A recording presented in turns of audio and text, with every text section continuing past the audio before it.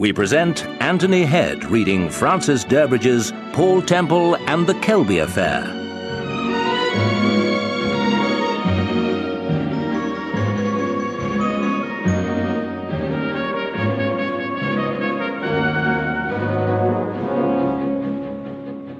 Scott Reed had intended to come at 11 o'clock, but he arrived at 10. His rover turned into the gravel drive as the clock above the stables was striking. The telephone call announcing his visit had sounded urgent, but then Scott Reed always left decisions until they became urgent. His office had telephoned at 9 o'clock. "Is that Mr. Alfred Kelby?" the girl had asked. "Yes," said Alfred Kelby. "I have a message from Mr. Scott Reed. He's driving straight over to see you, and he expects to be there at 11. Scott was one of the older school of publishers. He was slightly ashamed if a book sold well, and he pretended that all their bestsellers were the mistakes of his partner. Scott was a gentleman. He leaned over the back seat of his car and tenderly gathered up a packet. Then he came up to the house. "Scott, come in. I was just having breakfast." Kelby waved him into the library. One alcove in the book-littered room was clear and set for breakfast. Kelby removed a pile of manuscripts from an armchair and told Scott Reed to sit down. "Coffee?" he asked. "No, thanks." Scott sat on the edge of his seat. "Or perhaps I will. Yes, thanks." He was unwrapping the packet as he changed his mind. "I want you to read this, Kelby. It's a bombshell." Scott Reed handed Alfred Kelby a diary bound in calf and written in green ink. The tiny, precisely rounded hand of a woman. "Something you're going to publish?" Kelby asked. "Yes," Reed replied. "Well, we might.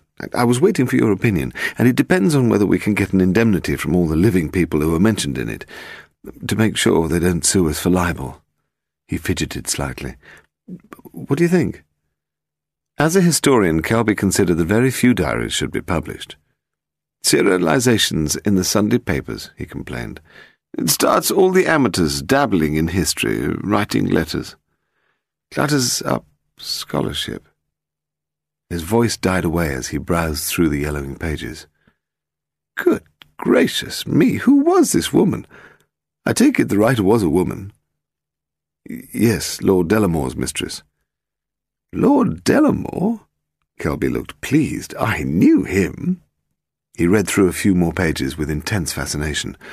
"This is downright scandalous. Does she have much to say about his death? It was a great mystery in its day." "She says a lot about it. Perhaps you could read it through and have supper with me on Thursday. You can sign a release then." "Release?" Kelby looked delighted. "So I'm in it then?" "I'm afraid so." Scott was edging his way to the door. "I say, would you mind if I brought my son Ronnie? He's over from the States just now," Kelby inquired. "Delighted.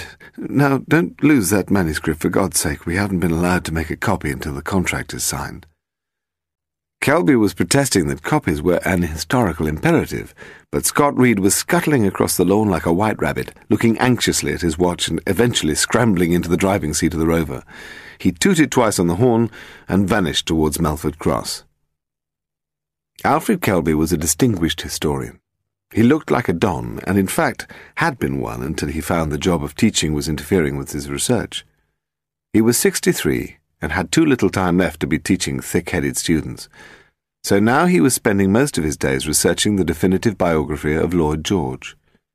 He ambled back to the alcove in the library to finish his by now cold toast and marmalade. It was early spring, and low shafts of sunlight were penetrating the dusty corners of the library. Those intimations of summer made him feel optimistic in March, usually reconciling him to the rural remoteness of Melford House. But after the briefest glance at the larch trees opposite the window, he found himself browsing again through Scott Reed's diary. Tracy Leonard, Kelby's secretary of long standing, came in. "Post," she announced. "There's a reply from Ted Mortimer about that loan." Kelby looked up from the diary. "That means you still can't repay me." "Presumably, and I'm not surprised. Will you want to see him?" "I'll drop round to Galloway Farm this afternoon. Tell him I'll be there about 4:30. Tracy had been a softly spoken and submissive girl until that afternoon when Ted Mortimer had burst into the library while they were working.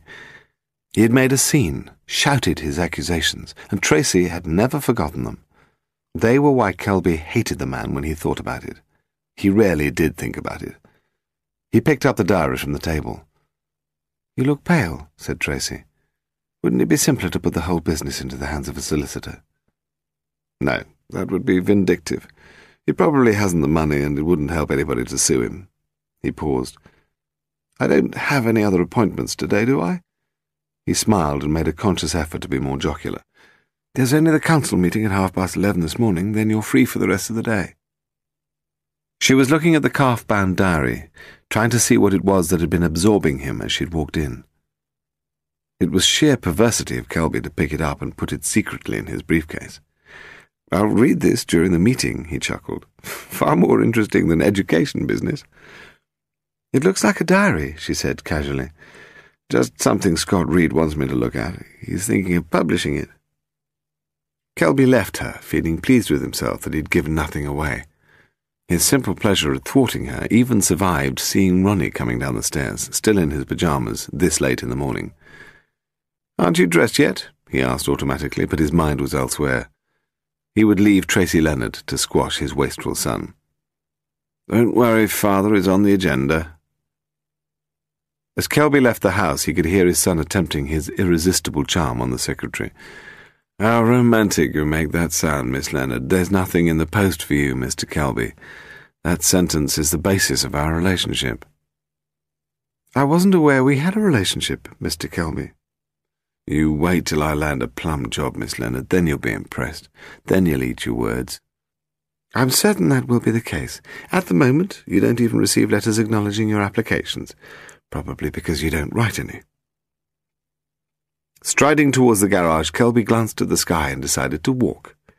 He had meant to ask Scott Reed about a job for Ronnie. Perhaps one of Scott's competitors needed a charming young man to hasten their flight into bankruptcy. But Kelby hated asking for favours. He felt relieved that the subject was postponed until Thursday, when the two men would meet again. Ronnie deserved a chance, but Kelby wondered whether the chance shouldn't have been given him 10 years ago, when his mother had died. Kelby quickly pushed the past to the back of his mind. There was plenty of time to walk to the village, 40 minutes. And anyway, Kelby was only a co-opted member of the Education Subcommittee. He paused at the gate and spoke to Leo Ashwood, the gardener, handyman, even butler, who'd been attached to Melford House since Kelby had bought the place with his late wife many years previously. Leo understood about nature. "It's weather like this, Leo, that reconciles me to the rural remoteness of the country." "Yes, sir." Leo was not plagued by the need to express himself at any length. "I like this time of year. No one ever declares war in March." "No, sir." Kelby sauntered off down the lane. He wasn't really a countryman, not knowing the names of the trees or the birds in the hedgerows. He hummed happily to himself. He was a man with no problems. His musings were interrupted by an ambulance speeding towards him, klaxon sounding. It skidded to a halt on the other side of the lane. "Is this Great Drix Lane?" the driver shouted urgently. "There's been a fire at the school. Looks like a bad one." "Good grief! Look, can I come with you? I'm on the Board of Governors. It's about half a mile down the hill." "I suppose that'll be all right. Get in." Kelby clambered into the back of the ambulance. A nurse and a male attendant were already inside, and they sped away. It was a bumpy ride. Through darkened windows he could see the telegraph poles and the occasional cottages whizzing by. The school in the distance looked positively Gothic, a sombre monument to the Victorian spirit of self-improvement. But Kelby couldn't see any fire. "That was the school," he said as they sped past. The male attendant sounded bored. "Just relax, Mr. Kelby, and nobody will hurt you." "Now look here." "Shut up, or somebody will hurt you."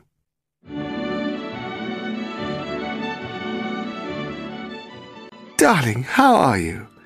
"Steve," Paul Temple embraced his wife gratefully. "I hadn't realized how much I would miss you." He shook hands with Scott Reed and sat on the back of the Rover with Steve, his hand resting in hers. He knew that Scott's appearance at the dockside to welcome his ship wasn't simply a chauffeur service. He was clearly in some kind of trouble. After some pleasantries about his author tour of America, Paul got down to brass tacks. "All right, Scott, you didn't come out here to save my petrol. What's wrong?" The rover swerved momentarily. "I'm worried about Alfred Kelby." "The historian?" "Let's see, yes. Bumped into him a few times. He had a young blonde woman on his arm more often than not. Lives at Melford House in Oxfordshire." "That's him. He's disappeared." "And?" "That's not all there is to it. He had a diary with him." "Whose?" "I'm coming to that. About 2 months ago I met a woman called Bella Spender. I was staying in the south of France with some friends, and we became quite friendly." Paul was growing baffled. "Bella Spender?" "Yes, you won't have heard of her, Paul, but you should have heard of her sister, Margaret Spender." "Wasn't she Lord Delamore's secretary?" "And his mistress." "Now I remember," Paul said. "Delamore was a diplomat, old Etonian, murdered soon after the news broke of those orgies in his shooting lodge." "Just so," Scott Reed continued. "Bella gave me the diary after Margaret was killed in an air crash a few months ago." "Did the diary give any clues about Delamore's murder?" Paul asked. "Yes, but I don't know what credence we could give them. I was hoping Kelby could tell me how true the allegations might be. I was worried about publishing it, Paul. The diary was sensational, but it was also vicious. They were a fast-living set, I know, but I couldn't believe they were quite so nasty. So on Monday morning I drove out to Melford Cross and gave him the diary to read, and then he vanished." "Intriguing," said Paul Temple. "Most intriguing. Scott, point this thing in the direction of Oxfordshire. I think we should pay Melford Cross a visit this instant." Charlie Vosper was in charge of the case. He was at Melford House interviewing his suspects when Paul called on him. He was a copper of the old school. He knew crooks, even respected them. The ones that were good at their job, that is. If Charlie hadn't joined Scotland Yard, he could have been a successful underworld boss. Paul Temple knew him of old. They even liked each other. "What do you want, Temple?" "Just thought you might need some help." "Like I need a week in hospital. Do you know this chap Kelby?" "Slightly." "Then come into the library and tell me about him." Paul approved of the carved oak and the obvious solidity of the place. It indicated an old-fashioned taste for the good things in life. "Kelby seems quite a wealthy man," he said, seating himself in a leather armchair by the window.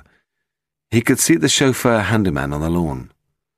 "Lived here quite a while," said Vosper. "Wife died 10 years ago. Son Ronnie's here on holiday from America. They don't really get on." When Paul Temple saw the young man, he could understand why. Ronnie was fair-haired and charming in an obvious, straightforward way, and his mind was totally conventional. He must have been a grave disappointment to Kelby. "Do you think my father has been murdered?" Ronnie asked. "It's been 5 days." Vosper countered with another question. "What did you do with yourself on Monday?" "Monday? I got up and drifted about." "What time?" "About 9:30. "And where did you drift?" "Around the house until lunchtime. I usually spend the morning trying to seduce Miss Leonard. She's my father's assistant. Then to the pub for lunch, followed by a round of golf. Came back to the house between 4 and 5. Paul found himself drifting off, until Tracy Leonard came into the room, that is. She was tall and 25, with straight brown hair, and wasn't going to take any rudeness from Vosper.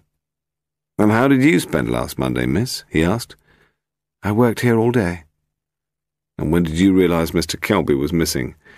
"Around 1, when he didn't return from the town hall. If you mean when did I really become worried, that was in the evening.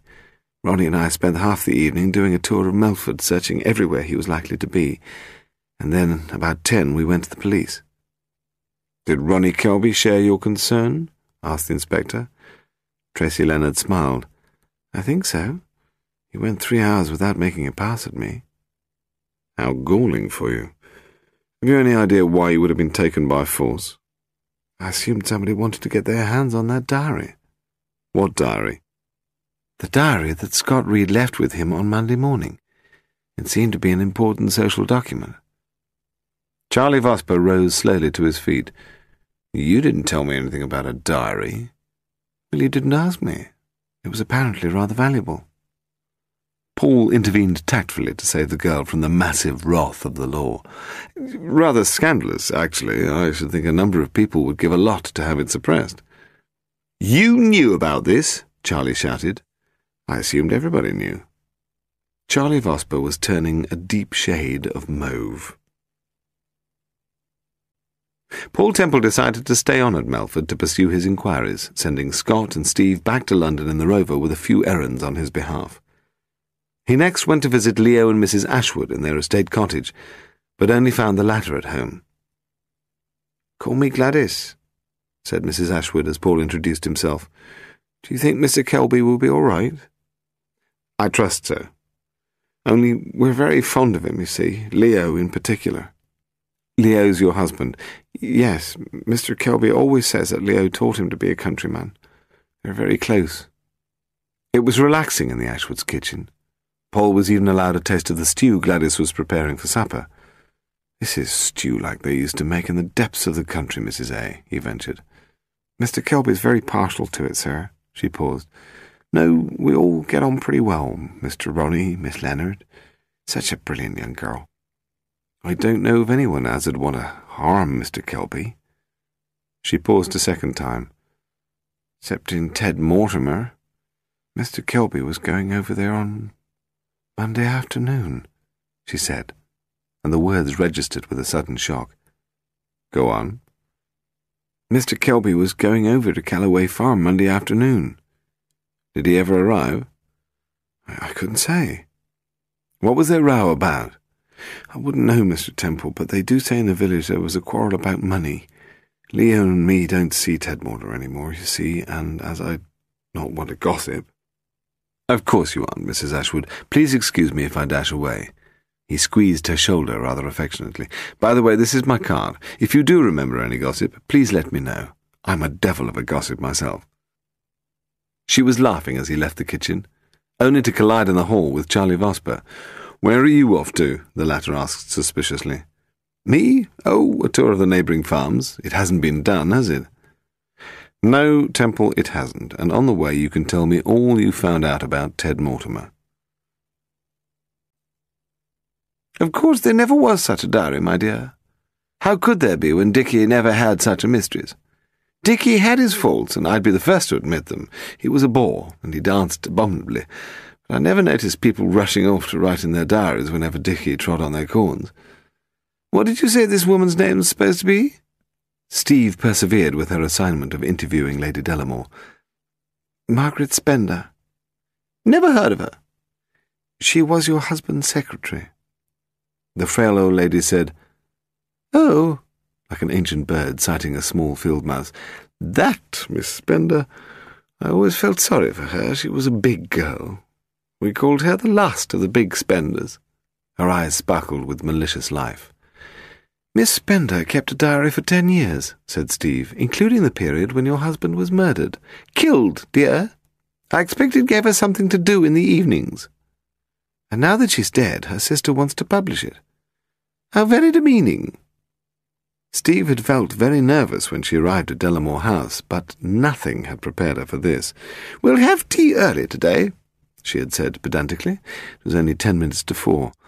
"Mrs. Temple looks as if she needs sustenance." She was not putting Steve at her ease. "You young people are so thin these days. I'm thin, but then again I'm 85. When I was your age I had a generous bosom and a bottom you could really sit on." "You must have led a busy life in those. It must be too much love-making. That's what makes you thin." Fortunately, the butler arrived with the tea. It gave Steve an excuse to change the subject. She talked about the diary, but Lady Delamore's attention soon wandered again. "How do you come to be involved in this?" she suddenly demanded. "My husband's a crime writer, and it was his publisher who acquired the diary." "Crime, eh?" She laughed derisively. "It's a little late for solving any of the mysteries which surrounded my husband's death. Those of us who are still alive aren't likely to remember what little we knew in the first place." "Nobody's trying to solve anything, Lady Delamore," Steve said provocatively. "The solutions are all given in the diary." "And this diary has disappeared, you say?" the old lady continued. "A man has disappeared, Lady Delamore, the historian Alfred Kelby, and with him The diary. He was asked to authenticate some of the more prurient details concerning your husband, but the diary is incidental, she continued, although if we found that, we might also find Mr. Kelby. My husband wondered whether you or some of your friends might be being blackmailed. Whoever has this diary might try to extort money by it. I never pay blackmailers, Lady Delamore said grandly, and none of my friends has any money. I'm sorry I can't be more help. Steve helped herself to another tea cake. Alfred Kelby was reading the diary to give his opinion on its historical authenticity, she said. I don't understand. Do you mean that he could confirm that my husband was really murdered, and murdered by whomever Miss Spender accuses? Surely if Mr. Kelby knew that, he should have said so at the time, when poor Sir Philip Tranmere was arrested. Mind you, I do believe there was a Mr. Kelby up in the shooting lodge at the time of my husband's death, but I don't remember that he was really in with the best people. Anyway, what would he know about my husband? Dickie's morals were above reproach. He snored in his sleep and his feet smelled. Those are not the characteristics that attract stray women. What is more, after 3 whiskies he fell straight asleep. What would he want with a mistress? I never knew a man who slept as much as Dickie. Lady Delamore had already spent the best part of a century keeping people in their place. Steve found it almost impossible to tell whether she was worried, guilty, or sublimely above the contemporary world, or just plain barking mad. Just then the butler entered. "Excuse me, my lady, but Sir Philip Tranmere is on the telephone." "I'll ring him back, Simpson." "He says that it is most urgent, my lady." Lady Delamore sighed. "Silly man. Tell him I'll ring him this evening." After the butler left, she turned to Steve. "Tranmere went and got himself arrested when Dickie died. Anyway, goodbye, my dear. So sorry you must be going." Steve arrived at their Mews flat to find her husband already returned from Oxfordshire. "So how was Lady D?" he asked. "I don't think she gives a damn about anything or anybody. I hope I'm like that at 85. She was so dreadful, she was rather splendid." Paul laughed. "I'm sure that when you're 85 you'll be absolutely appalling. Flatterer." "It's nice to be home." Paul poured himself a whisky and sat beside Steve. "Would you like one?" he asked. "Not at the moment. Did you miss me then?" "I'll say I did, my darling." He kissed her cheek. "Actually, I will have that whisky. I've just spent a perfectly hideous afternoon with that old crone. So listen and sound interested while I tell you what happened." "I'm all ears," Paul said, pouring her a glass. "You know, I think Lady Delamore has that diary." Paul stood up in amazement. "Really, Steve? You're marvellous. How do you know?" She shrugged. "Call it female intuition." "Oh, that," Paul said. "You mean you're guessing? Mind you, I suppose she would be the number 1 suspect for kidnapping Kelby." He paused. "Oh, did I tell you? We found Kelby this afternoon." Charlie Vosper had driven like a stuntman to reach Ted Mortimer's farm, where he'd found the owner less than gracious about his request to search the premises. "Go ahead if you must, but don't disturb my livestock. They aren't used to policemen." The farm was obviously run down. Ted Mortimer himself bore a grudge against the world, and his men bore a grudge against Ted Mortimer. The animals didn't give a damn for anyone. 2 constables had been through the rooms and attic and cellars of the house without success. Of course, a body could have been buried in the fields, but they went through the outhouses and ramshackle cattle sheds systematically, and they found Kelby when they reached the barn. "He's down there," a constable called to Paul and Vosper as they reached the gates. "The rain butt by the corner." Paul and the inspector ran to the back of the barn. The rain butt was very large, and unless you were deliberately searching, you wouldn't have seen the hand resting over the edge by the drainpipe. A police ambulance and a doctor were sent for, and amid the commotion, Paul realized that the farmer was standing next to him. "When did you last see Mr. Kelby alive?" "I saw him in the village about a week ago, but I avoided him." "Why?" Paul asked. "Wouldn't you avoid someone if you owed him 2,000 quid and were up your bloody ears in debt?" Paul smiled. "Good point. Did you know he was coming to see you on Monday afternoon? That stuck-up secretary of his telephoned. It's like announcing a royal visit. But he never turned up." "Were you at home Monday afternoon and evening?" "Yes. Mortimer said angrily, and I didn't see anyone putting him in the rain butt. Now, do you mind if I get some work done? I've a livelihood to earn. As Mortimer left, Vosper sidled up. He's been in the water some time, probably since Monday. Was he drowned? I don't know. I'll have to wait for the autopsy. Now, how about some tea? Good idea. Let's ask Gladys Ashwood. She's a first-class caterer. Charlie Vosper agreed. We'll have to break the news there. The son will have to make the formal identification. They drove back slowly, Paul watching the passing countryside with a new sense of strangeness. Darkness was already falling, and he found himself wondering if Kelby had died in pain. By the way, Charlie, we didn't find Kelby's briefcase, did we? No, we didn't. Charlie climbed from the car, muttering about literary bloody gentlemen and the gritty realism of police work. The lights were on in the Ashwoods' house, and Paul felt distinctly inadequate as he saw Gladys come running across the forecourt to greet their car. She stopped a few yards away and just stared. "He's dead?" Paul Temple put a hand on her shoulder.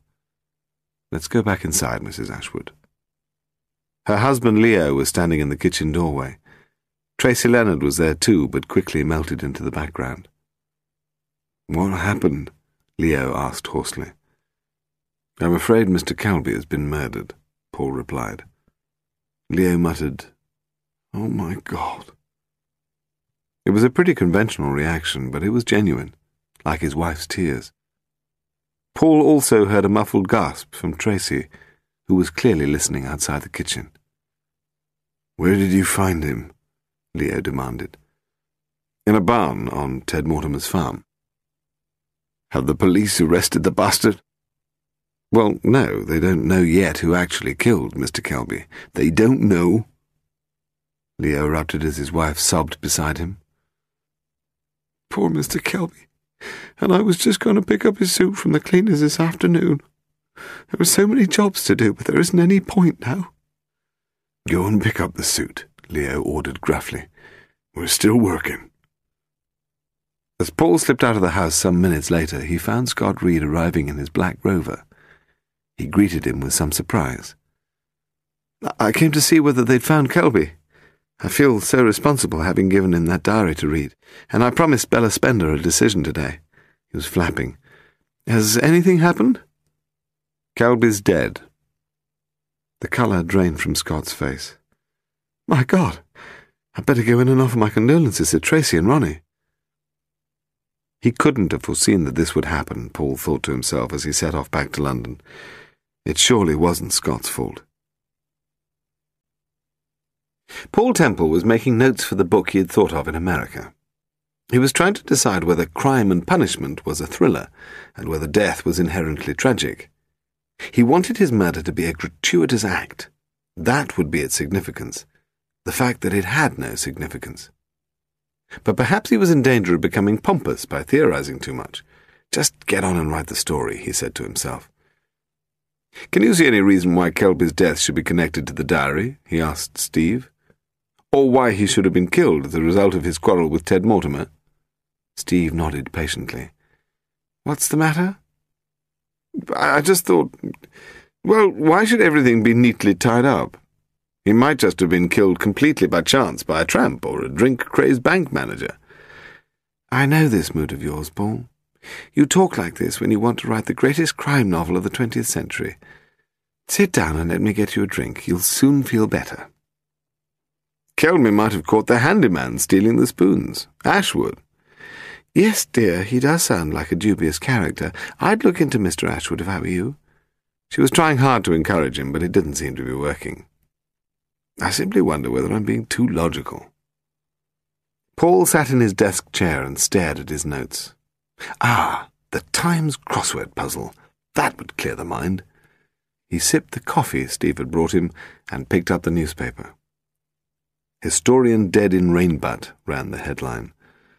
Paul read the story, then turned to the obituary, forgetting all about his intention to wrestle with the crossword. Alfred Kelby was an idiosyncratic historian whose wayward and controversial career sometimes obscured the real scholarship that lay behind his work. There was no mention of the blonde woman Paul had seen on his arm at social occasions. He wondered why he hadn't come across her, or heard mention of her in Melford Cross. "Steve," he called, "do you realise there's no woman in this case? That isn't natural." "There's Tracy Leonard," his wife replied.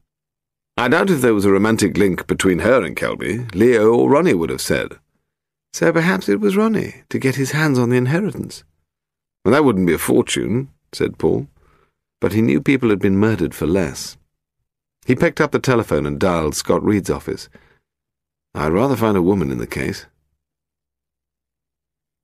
He invited Scott over for dinner.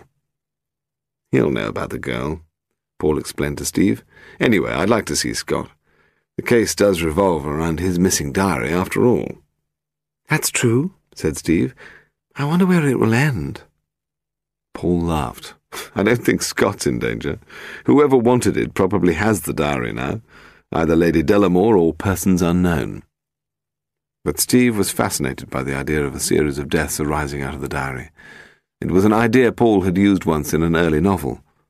For the rest of the day, while she was alone in the house, she convinced herself that it was Scott Reed's last night on earth. Back at Melford Cross, Paul found Charlie Vosper at his field headquarters in the drill hall, sticking pins in a map of the district and biting into a bacon sandwich. "What do you want?" he snapped. "Thought you might be lonely out here among the natives. Talked to Ronnie yet?" Hobden, the local bobby's got a low opinion of him, but he doesn't understand crime. He thinks it was Ronnie's fault that his father quarrelled with Mortimer. Paul nodded. "But would Ronnie murder his dad?" "That depends. He seems a bit impetuous and spoiled, to put it mildly. He was arrested for drunkenness over in Boston, but he got off. Not much else." A uniformed constable came hurrying over to the desk. "Sir, they found a note from Mr. Kelby." "Saying?" Vosper asked. "It says, 'Of course I'll meet you if it's so important, but it had better not be at the house. You know how things have changed. Can we meet at the Star where we used to meet, say 10 o'clock this evening? Yours, Alfred.'" Charlie Vosper muttered to himself while he assimilated the new information. Then he told the constable to continue the search. "You'll never believe this," Paul said excitedly, "but I said to Steve this morning that we need a woman in this case." "I believe you." "Did Kelby have a girlfriend this last few months?" Paul asked the inspector. "No, not at least since Ronnie came home. Nobody's mentioned a girl except you," Vosper snorted grimly. "I saw him a few times with a young blonde on his arm at social functions," Paul added.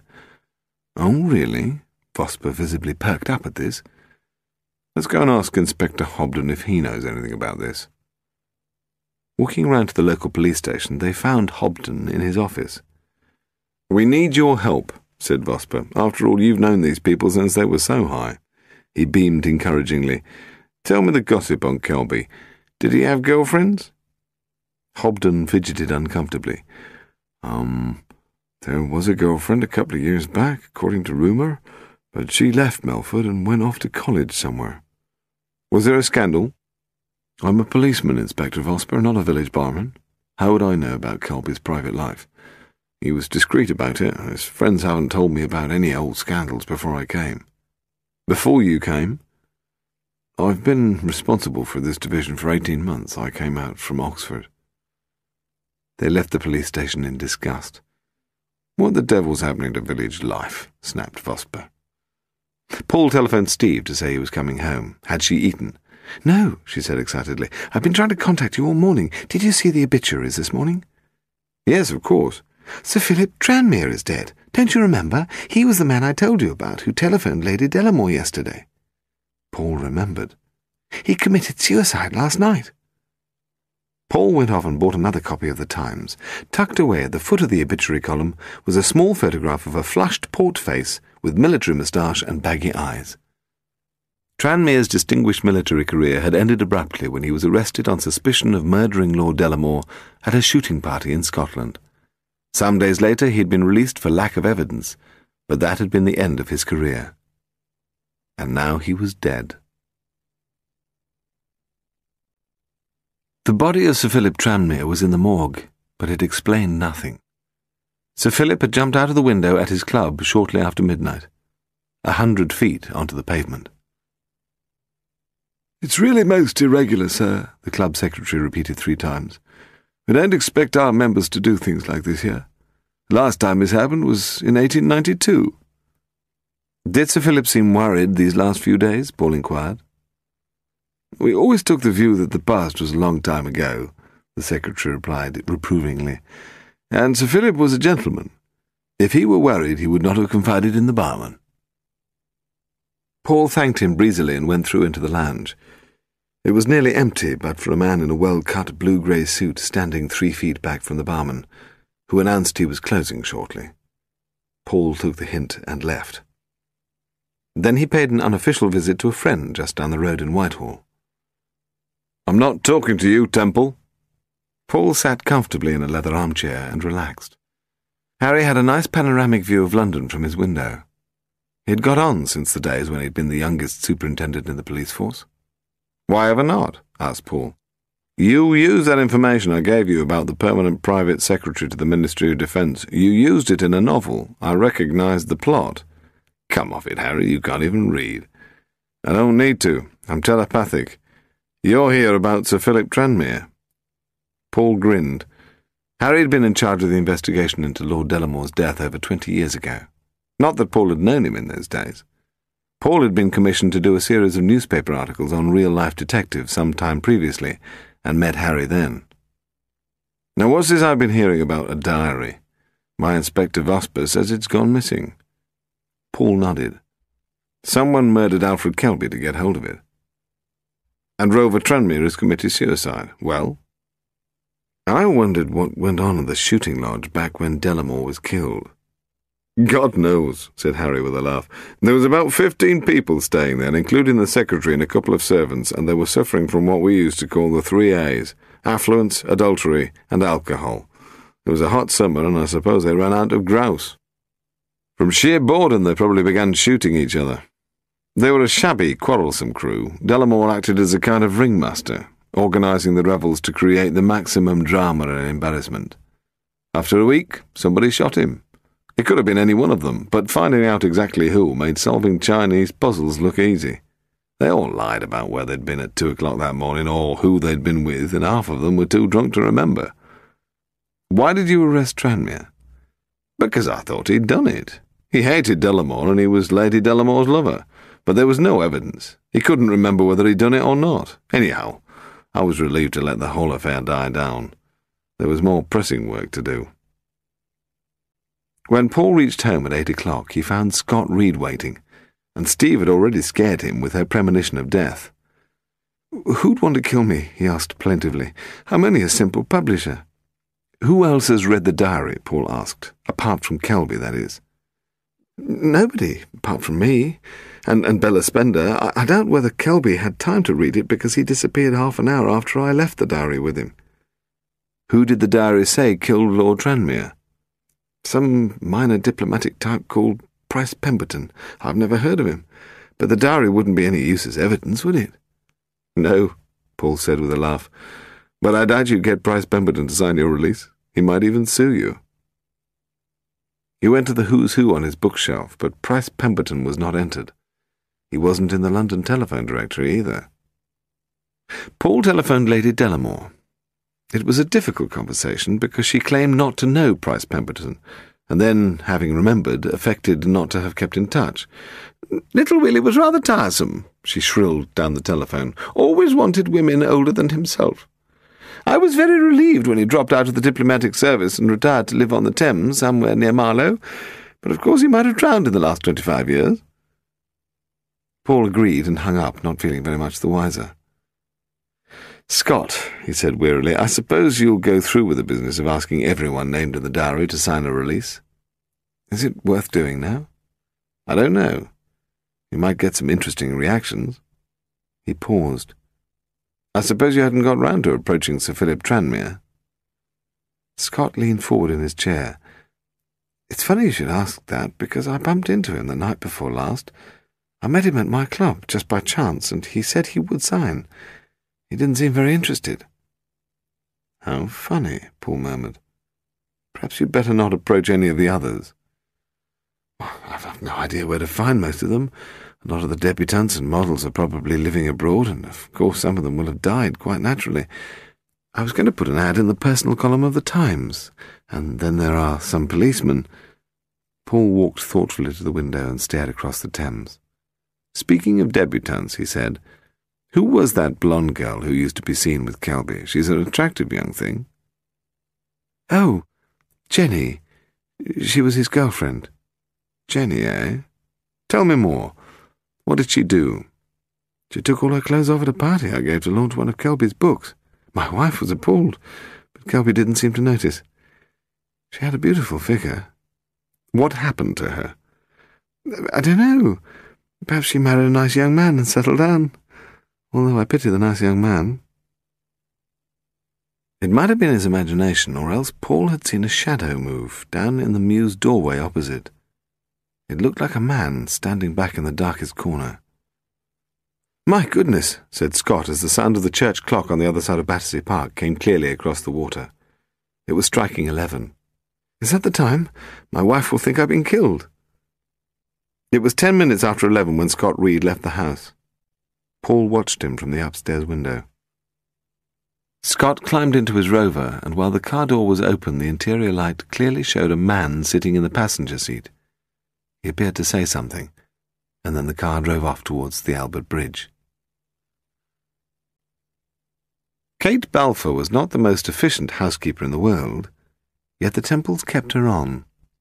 She tried hard, and some of her cooking was truly excellent, but she often found better things to do with her time than housework, and her treatment of some of Paul's visitors was often deplorable. Only the previous month she'd thrown a guest down the stairs and broken 3 of his ribs. The police force had never been a very good training ground for domestic service. She followed Scott Reed out of London and onto the Portsmouth Road in Paul's Jaguar. Scott Reed lived in Hambledon, just the other side of Godalming, and if the mystery passenger was going all the way with him, she wouldn't have much to worry about until she got there. She cruised along the Surrey Road at 70 miles an hour, about 25 seconds behind the Rover. Her initial reaction to her assignment had been to curse Scott Reed for not living in Islington like every other publisher. Hambledon, after all, was the best part of a 2-hour drive. But once past Surbiton, her stout policewoman's heart was gradually uplifted by the countryside. The silver birches looked elegantly sparse in the full moonlight. The huge cliffs of sandstone that frequently towered on either side of the road were deceptively majestic. From time to time on the deserted road she glimpsed the Rover ahead. Its tail lights blinked whenever Scott Reed braked, and sometimes she saw the car and its 2 passengers silhouetted on the crest of a hill. Going down the steep slope that was Guildford, she nearly ran into the back of them. They seemed to be chatting amiably enough.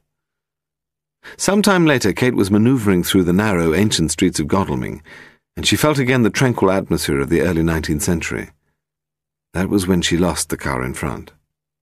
She increased speed, hoping to reach Scott Reed's house before disaster befell him, and to hell with discreet tailing. She hit 80 through the rural wastes of Whitley, and then slowed down at the top of a hill. The publisher lived somewhere over to the left, if her memory served her well. She glanced at an impressive building on her right, and knew she was on the right road to Scott Reed's stockbroker's Tudor residence. As she pulled up to an imposing gateway beyond Hambledon Common, she noticed Scott and the mystery man were already letting themselves into Scott's house. Kate left the Jaguar on the other side of the green, shinned over a wall with an agility that rendered her 15 stone ridiculous, and crept up to the windows. She saw Scott Reed in his living room pouring drinks from the cupboard for the stranger. It was impossible to hear what they were saying, but they appeared to be on friendly terms. She noted the stranger's appearance, medium build, 5 feet 8, dark hair and swarthy complexion, aged 40 to 50, no distinguishing features. A crook. She walked back to the road where she saw a telephone box and decided to call her employer and keep him abreast of the situation. "That was Kate," said Paul as he tossed his silk dressing gown onto the bed. "She's down in Hambledon." Steve grunted. "The mystery visitor is down there with Scott, drinking and chatting like an old friend." "Well, there you are," she mumbled. "I wonder how he means to get back to London." "Darling, come to bed. Kate can look after herself." "Poor Kate, I don't really think you like her." "Nonsense. But I do think it's rather an affectation to employ an ex-policewoman as a domestic help." "Shut up and say something romantic." Kate shuddered as she walked back to the village green. It was cold in the country. A few stray wisps of cloud were streaming across the face of the moon. The stars flickered icily. She thanked God for making her fat, though she called it generous, but then was forced to leap to one side as a maniac bore down on her in a fast car. "Idiot!" she shouted angrily. She memorized the registration number as a conditioned reflex, as it was her police training. 3 seconds later she spun round and shouted again, "Hey, come back!" It was Mr. Temple's Jaguar, but it was out of sight and on its way back to London. Next morning Steve was forced to cook breakfast and burn the toast. "I'm worried about Kate. The car's downstairs in the mews and we've heard nothing from her." "Hypocrite," Paul laughed. "You know you don't get on very well." "But you know the kind of man we're dealing with," Steve said heatedly. "She may even be dead." "I've already looked in the boot. It was empty." "Who was the man she described?" Paul sighed. It could have been anybody. He bit carefully into the toast and chewed thoroughly. "You know what police descriptions are like. Medium build, dark complexion. Everybody I know fits Kate's descriptions, except for a few women. This toast is rather well done, isn't it, darling?" "Beast.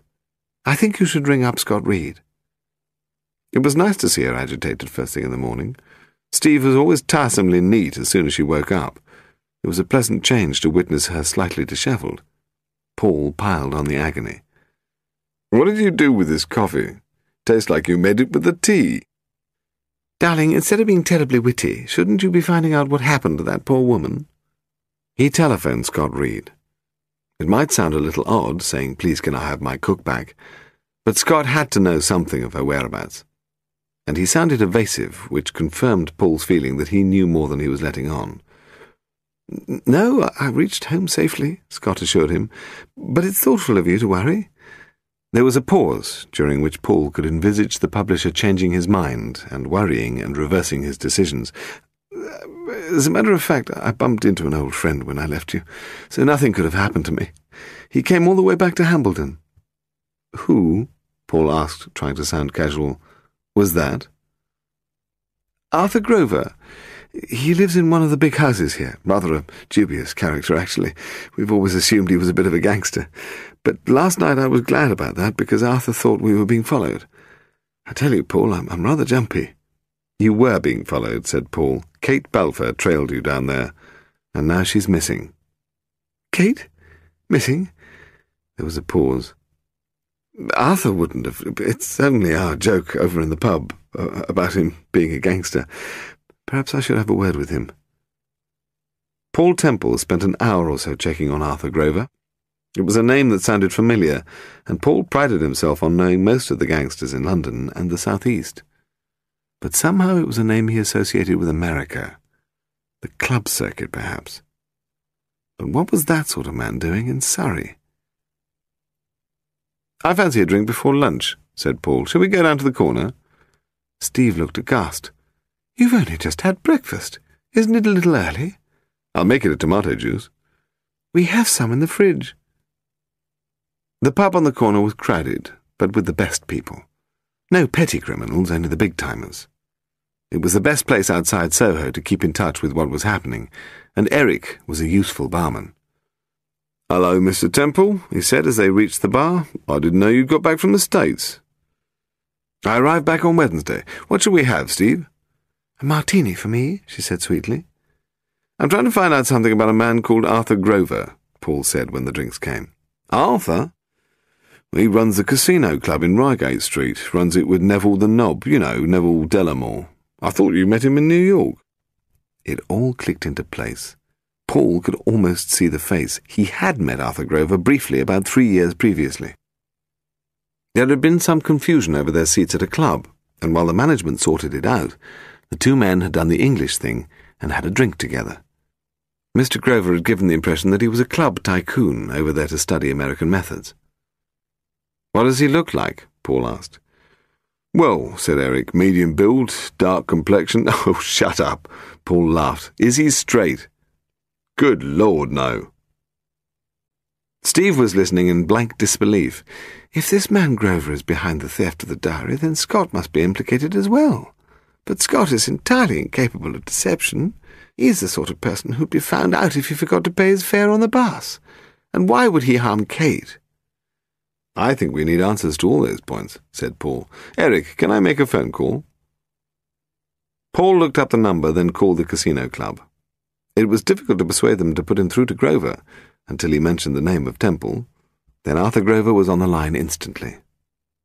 "I wanted to thank you for returning my car this morning," said Paul. "I would have been sorry to lose that Jaguar, but I wondered when I could expect my cook to be returned." "Your cook? I don't know what you're talking about," he began. But then he thought of a better argument. "I'll see you at Scott's home this afternoon. I want to talk to you anyway." Paul arrived at Hambledon at 3:30.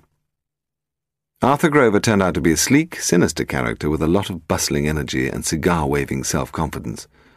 Paul remembered him as soon as he saw him. He was not a man who would be easy to intimidate, but he shook hands with Paul and growled hello. They went into Scott's living room where the publisher was serving tea.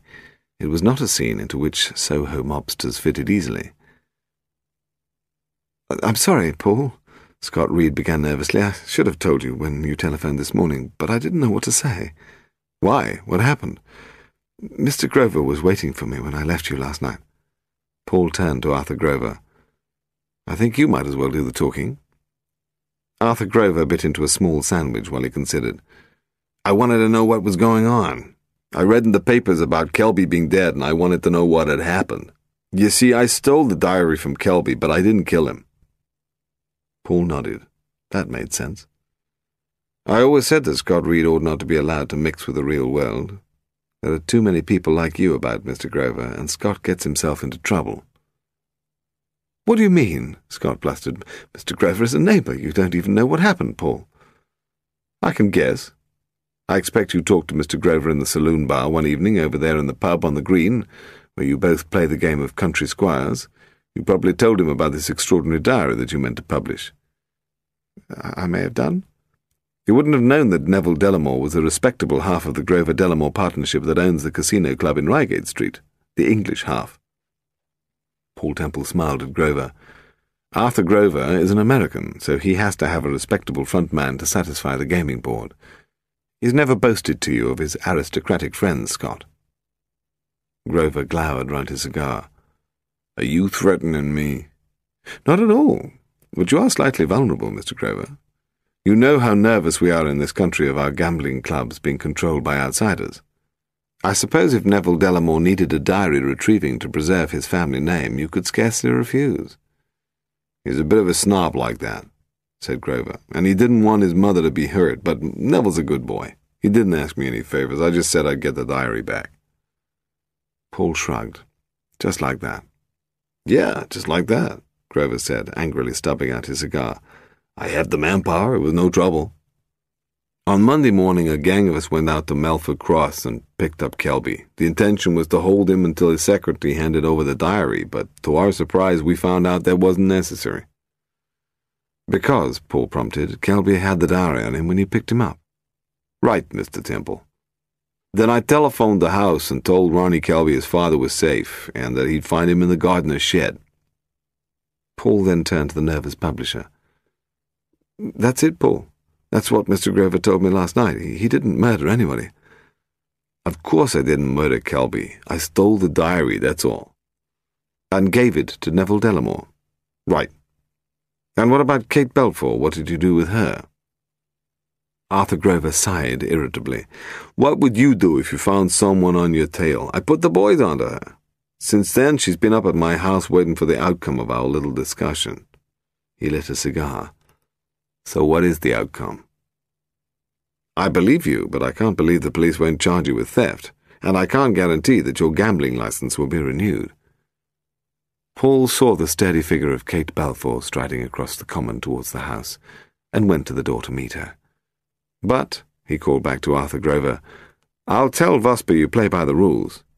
He likes that in a crook." The missing blonde appeared on the Saturday. Kelby was being buried in the churchyard at Melford Cross. It had been discreetly arranged by Tracy Leonard. Just a few close friends, the family, Paul Temple and Detective Inspector Charlie Vosper. Some 35 people filed out of the tiny 14th-century church and followed the coffin to the graveside. "So Lloyd George will have to wait a few more years," a distinguished historian murmured to Paul. "There aren't many of us with Kelby's moral courage." Paul watched the strangely formal ritual of lowering the coffin, inaudible prayers swept away on the April winds, the scattering of the first handfuls of earth onto the box. Kelby's death was wantonly unnecessary, Paul reflected. At least when the Duke of Clarence was drowned in a butt of Malmsey, the English throne was at stake. Tracy Leonard was wiping away a single tear. She looked classical in her grief, tall like Electra and dressed in black. Whereas Ronnie Kelby was flushed and furious, as if he'd thought that his father had let him down again. At the end of the ceremony he turned swiftly away and strode towards the wrought-iron gates. But there was also the blonde, standing separate from the main congregation. It seemed as if everybody else at the funeral knew who she was, Paul sensed, because they pointedly ignored her. She was a source of embarrassment. Leo and Gladys were looking out of place, lurking among the people by the graveside as if they had no right to be there, servants among the gentry. When most other people had gone and the gravedigger began filling in the hole, Leo Ashwood remained staring. The blonde in black smiled at Leo as she left, but he stared bleakly through her. He didn't move until the coffin had been completely covered, and then he left without a word. Paul caught up with the blonde and fell into step beside her. "Good morning. We've met before at Scott Reed's New Year party. I'm Paul Temple. I'm sorry we meet again under such unhappy circumstances." "So am I. I remember you. You're the detective novelist." "Yes, I understand you used to live in Melford." "Of course." She turned to him with a radiantly artificial smile. "And how nice it is to be back home." They had reached the gates of the cemetery. Vosper was standing there waiting beside his car. "Hello, Jenny," he said, opening the door. Jenny got into the car without a murmur. The waft of her scent remained in the air to remind Paul that she had been beside him. "Well, Temple, did you find the missing diary?" "No, although I did discover who stole it. I'm beginning to think it has no bearing on the case." "I want to know about that diary. In fact, I was summoned to the Assistant Commissioner's office and warned off, told to lay off the official history side, which of course has served to make me even more curious about it. I'll see you in that pub over there at 7. Vosper climbed into the car beside Jenny and waved to the driver. "Hold on, Charlie. What was the autopsy report on Kelby?" "Strangled. Died of a broken neck. There wasn't a drop of water in his lungs." After Vosper had driven off, Paul wandered over to the hall, where he found Tracy Leonard and Ronnie Kelby in the library. "I know this is not the time to intrude." "That's all right," said Ronnie. "Anything will help solve this damn mystery." "Even," Tracy murmured ironically, "you, Mr. Temple." Paul smiled at her irony. "All I've managed to find out is that Mr. Kelby made an assignment with a woman at 10 o'clock on the day of his murder, and we've no idea whether he kept it." "What woman was this?" Ronnie asked in astonishment. "I don't know." Tracy Leonard had turned sickly pale. "Do you know who it might have been, Miss Leonard?" "Why should I know? I'm only his secretary. Mr. Kelby's personal assignments would be his private affair." "And where were you at 10 o'clock that evening, Ronnie?" Paul asked. "Me? That was the time Tracy and I decided we weren't going to find my father and went to the police station." Paul nodded encouragingly. "Was that before or after the phone call?" "Phone call?" He was startled, and he glanced in alarm towards Tracy. "What phone call?" "Didn't someone telephone on Monday evening?" "No, nobody telephoned." Tracy shook her head in confirmation. "We were together all evening." Gladys Ashwood then entered the room with a tray of tea and buttered crumpets and began surfing. "How did you find America?" Paul asked Ronnie, changing the subject. "Did you make a fortune?" "No, the Carnegies and the Fords got there ahead of me.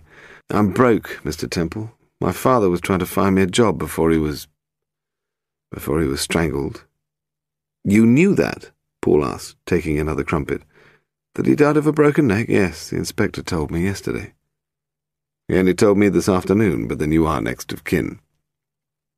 Look, Temple, I don't know what you're getting at, but my father is dead." Before Paul could make soothing noises, the young man had turned away in distress, and Tracy Leonard was being all maternal. Then Gladys Ashwood started weeping. "This is hardly fair, Mr. Temple," Tracy Leonard said coldly. "Ronnie was only just on the point of making things up with his father when Mr. Kelby died. That leaves a lot of guilt that needs careful handling, which you are singularly failing to do. And look what you've done to poor Gladys." Gladys was stumbling towards the door, mumbling, "It isn't so. It isn't true." Her crying could be heard all the way down the passage and into the kitchen, and Tracy followed her out. Paul felt slightly awkward, and a few moments later went to see what he could do, finding Tracy outside the kitchen door. "Is Gladys all right?" She nodded. "Look, the trouble with murder investigations is that all the humdrum secrets we usually live with are singled out for examination. Even the nicest man, by the time his idiosyncrasies have been given the once-over, can appear an alcoholic or egomaniac, a womanizer or a skinflint. I'd like you to know how much I admired Alfred Kelby." Her large brown eyes were sad as she smiled. "I didn't admire him, Mr. Temple. I was in love with him, yet at the same time I despised him. There are no humdrum secrets, as you call them, between a man and his secretary." "Was he in love with you?" "No. I think he might have loved me once during the summer I first came here. But then he lost interest, found someone else. I've meant nothing to Alfred these last 4 years." "He must have been mad," Paul murmured. She grinned. "Thanks." "By the way," Paul added, almost as an afterthought, "who was the blonde girl at the funeral today?" "That was Jenny Mortimer." "Jenny Mortimer?"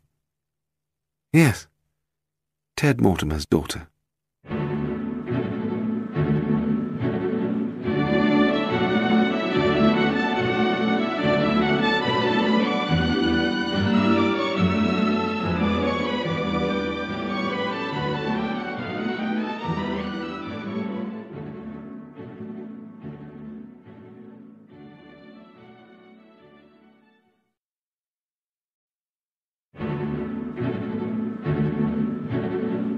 The Crown was one of those pubs that had been licensed in the 13th century for the accommodation of pilgrims, and it hadn't changed much.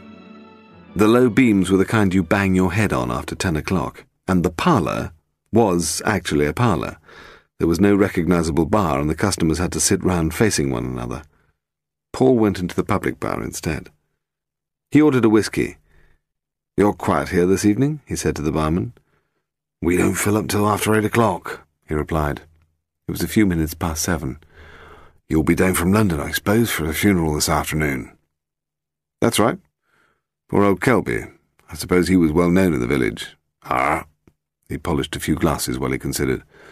"Mr. Kelby did a lot for Melford Cross on the education. Not that he was that stuck up. He came in here with old Leo Ashwood now and again, and had a pint with him. Mr. Kelby was well liked." Paul brought the man a drink and gradually turned the conversation to public opinion in the village. "Does anybody have a theory on how it happened?" "I'm not sure what you mean." "Well, local gossip can be a lot better informed than the police's version of events." "You mean you think they drowned him in the rain butt?" the landlord asked incredulously. "Well, everybody knows who done it, don't they?" "The police haven't the faintest idea." "Oh, yes, well, they're the CID from London, ain't they? What would they know about Melford Cross? But the people hereabouts know who did it. You ask Inspector Hobden," he nodded darkly. "We knowed as soon as Mr. Kelby went missing." Inspector Hobden couldn't even tell me the name of Kelby's girlfriend. The barman smiled cryptically and said that Hobden had to live with the people in Melford Cross. "How do they know who done it? Did it?" asked Paul, temporarily lapsing into the vernacular. A farmer who don't like his animals, Mr. Temple, he's a wrong 'un. He'd be capable of killing a man, especially if he had a motive like money. And that's all Ted Mortimer cares about. Money." "And his daughter?" Paul asked. The barman grinned. Paul bought another whisky and returned to the other side of the room. It was 7:30 and still no sign of Vosper. Half a dozen local lads had come into the bar and were settling down for a social evening. Surely, he thought, Ted Mortimer couldn't have murdered Kelby for money, because he would still owe £2,000 to Kelby's estate. If it were Mortimer, it would have to be for a different reason. Paul wondered how Kelby came to lend the man £2,000. Something to do with the girl? It was a lot of money for a neighbourly gesture. His reverie was dispelled by the sight of Leo Ashwood. The chauffeur-cum-handyman arrived in the bar and ordered a double rum. The barman treated him like a regular, but he was not over-familiar. Leo was obviously well known as the strong, silent type. He stood and drank his rum with grim introspection. He hadn't noticed Paul in the corner. "Hello," said Paul. "How's Mrs. Ashwood now?" Leo stared at him for a moment without answering, then managed to speak. "She's in bed, sir. Took one of Miss Leonard's sleeping pills and went to bed early. She takes things hard, does Gladys." "She was obviously attached to Mr. Kelby." "He was a good employer." Leo knocked back the rest of his rum and banged the glass on the counter. "I must be off. Good night, Mr. Temple." But he paused by the door and looked back. "By the way, Mr. Temple, you do know that Mr. Kelby went across to Galloway Farm on Monday evening, don't you? He was seen there, whatever Ted Mortimer might say." Then he left. Detective Inspector Vosper didn't arrive at the pub until 8 o'clock had gone. He bought half a pint of bitter and took Paul through into the parlour. "I like to relax when I'm off duty," he said. "I don't like people staring at me as if I'm a policeman when I'm drinking." He raised the half-pint glass. "Cheers, Temple." 3 regulars in front of the fire continued their animated discussion, which was punctuated by the odd bout of laughter. They took no notice of Temple and Vosper.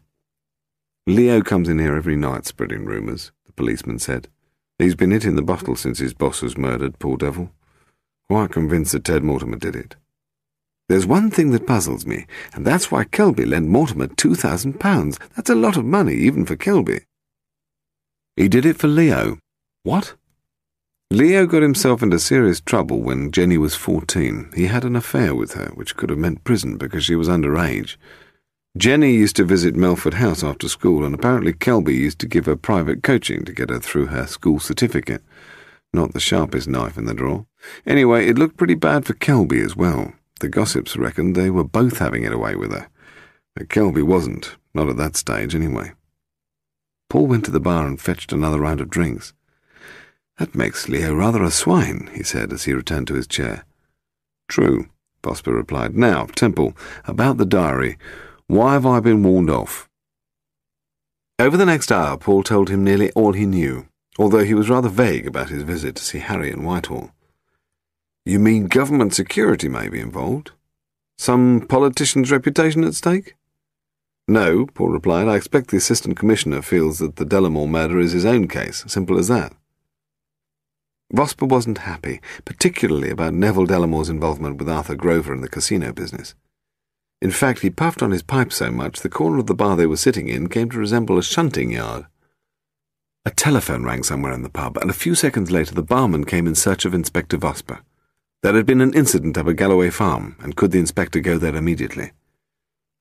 On their arrival, they found Leo Ashwood sitting in the porch with his head between his knees. He didn't look up as they went past him into the kitchen. There, Ted Mortimer was having his cuts and bruises tended by his daughter. "Who called the police?" Vosper asked. "I did," said the girl. "My father was being beaten up. Leo was drunk." "He looks quite docile out there at the moment," Paul ventured. "He's been out there every night, banging on the doors and shouting in the road. My father has been living in terror these last few nights." "What does he shout about?" "He accuses my father of killing Alfred Kelby." "That's enough, Jenny," said Mortimer. "I can fight my own battles." Just then Leo entered the kitchen, followed by a young man in a mackintosh and carrying a large camera. "Oh," said Jenny, "so you've brought the press with you now?" And with that she flew across the kitchen and attacked Leo with a large frying pan. Leo cowered against the dresser as blows rained down on him, and Jenny kneed him in the groin. "That'll make quite a picture," said the reporter, who'd managed to capture the more dramatic moments of the assault before shuffling out. Jenny gave a brisk laugh. I learned how to handle Leo when I was 14. And I know my father too. He makes enemies easily and loses money with every project he's ever taken up. When things had died down, Paul took the opportunity of having a word with the feisty young girl. When was the quarrel between your father and Kelby? Was that why you wanted to see him? She looked surprised. I don't think there was a quarrel. It's just that out of the blue, Alfred started asking for the money back, that was all.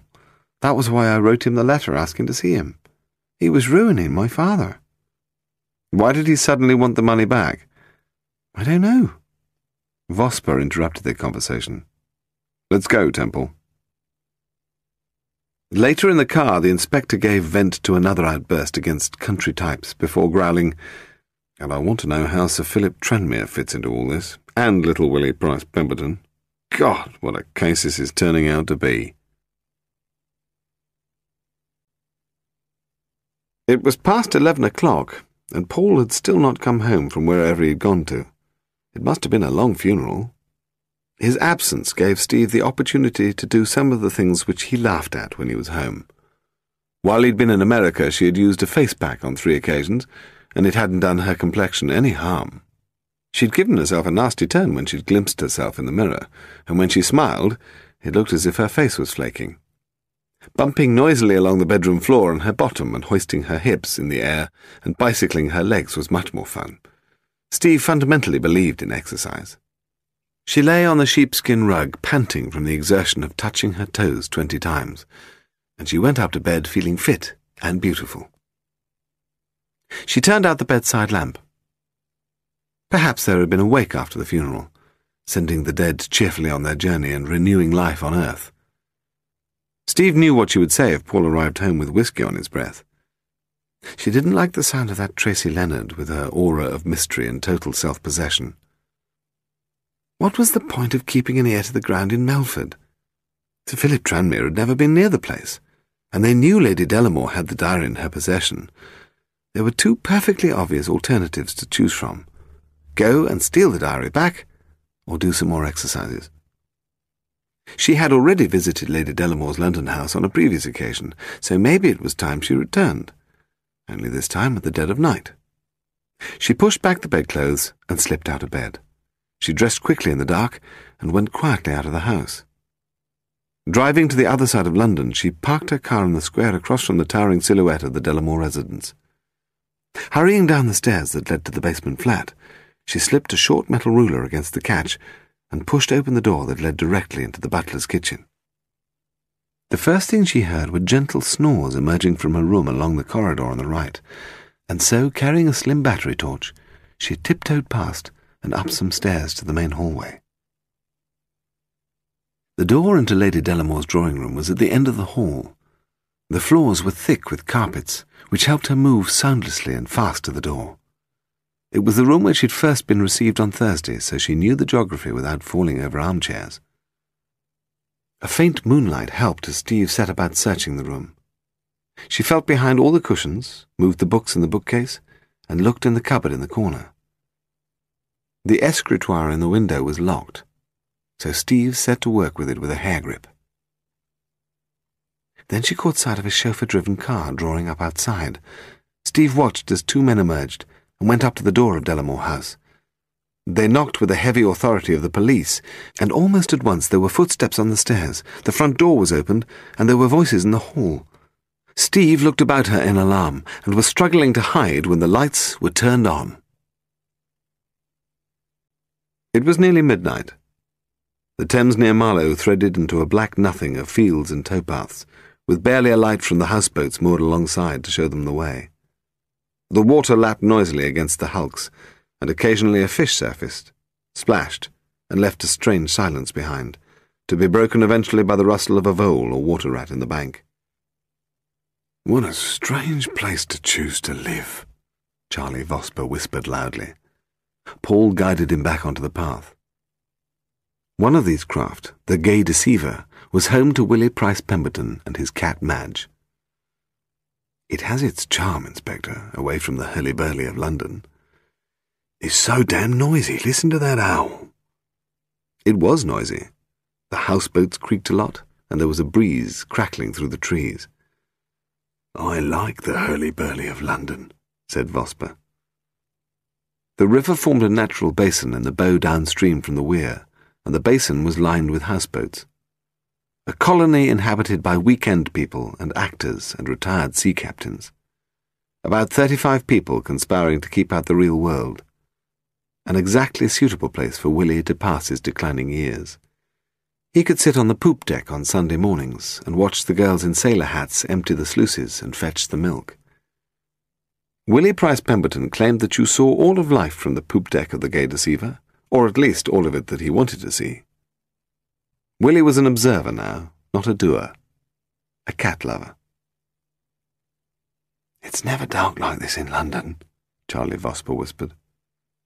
What do you want to see? Paul asked. Bloody bogeymen, Temple, that's what I keep thinking we're being followed. That's because we are being followed. The snapping of dry twigs, and as he came closer the distinct outline of a man confirmed the fact. Let's go back, said Charlie. I've been warned off. You're with me, said Paul, remember? I haven't been warned off. You're just not supposed to be here. Correct. A quick flash of Paul's pencil torch confirmed that they had reached the Gay Deceiver. The gangplank was moving gently beside them as the breeze took the boat downstream, and the tension of its moorings pulled it back, a gentle swaying motion that should be lulling Willie into a deeper, fuller sleep. While they remained by the gangplank, indecisively wondering whether to go back or surreptitiously nip aboard, the footsteps caught up with them, and a strong torch beam was shone in their faces. Paul took out a cigarette and asked the man for a light. "Don't you dare make a fight of it, Temple," came a voice from the darkness. "Harry, I should have guessed it was you. And I guess that this is where you'd be coming. Vosper, what the hell are you doing here? You've been warned once." "Just keeping an eye on Mr. Temple, sir."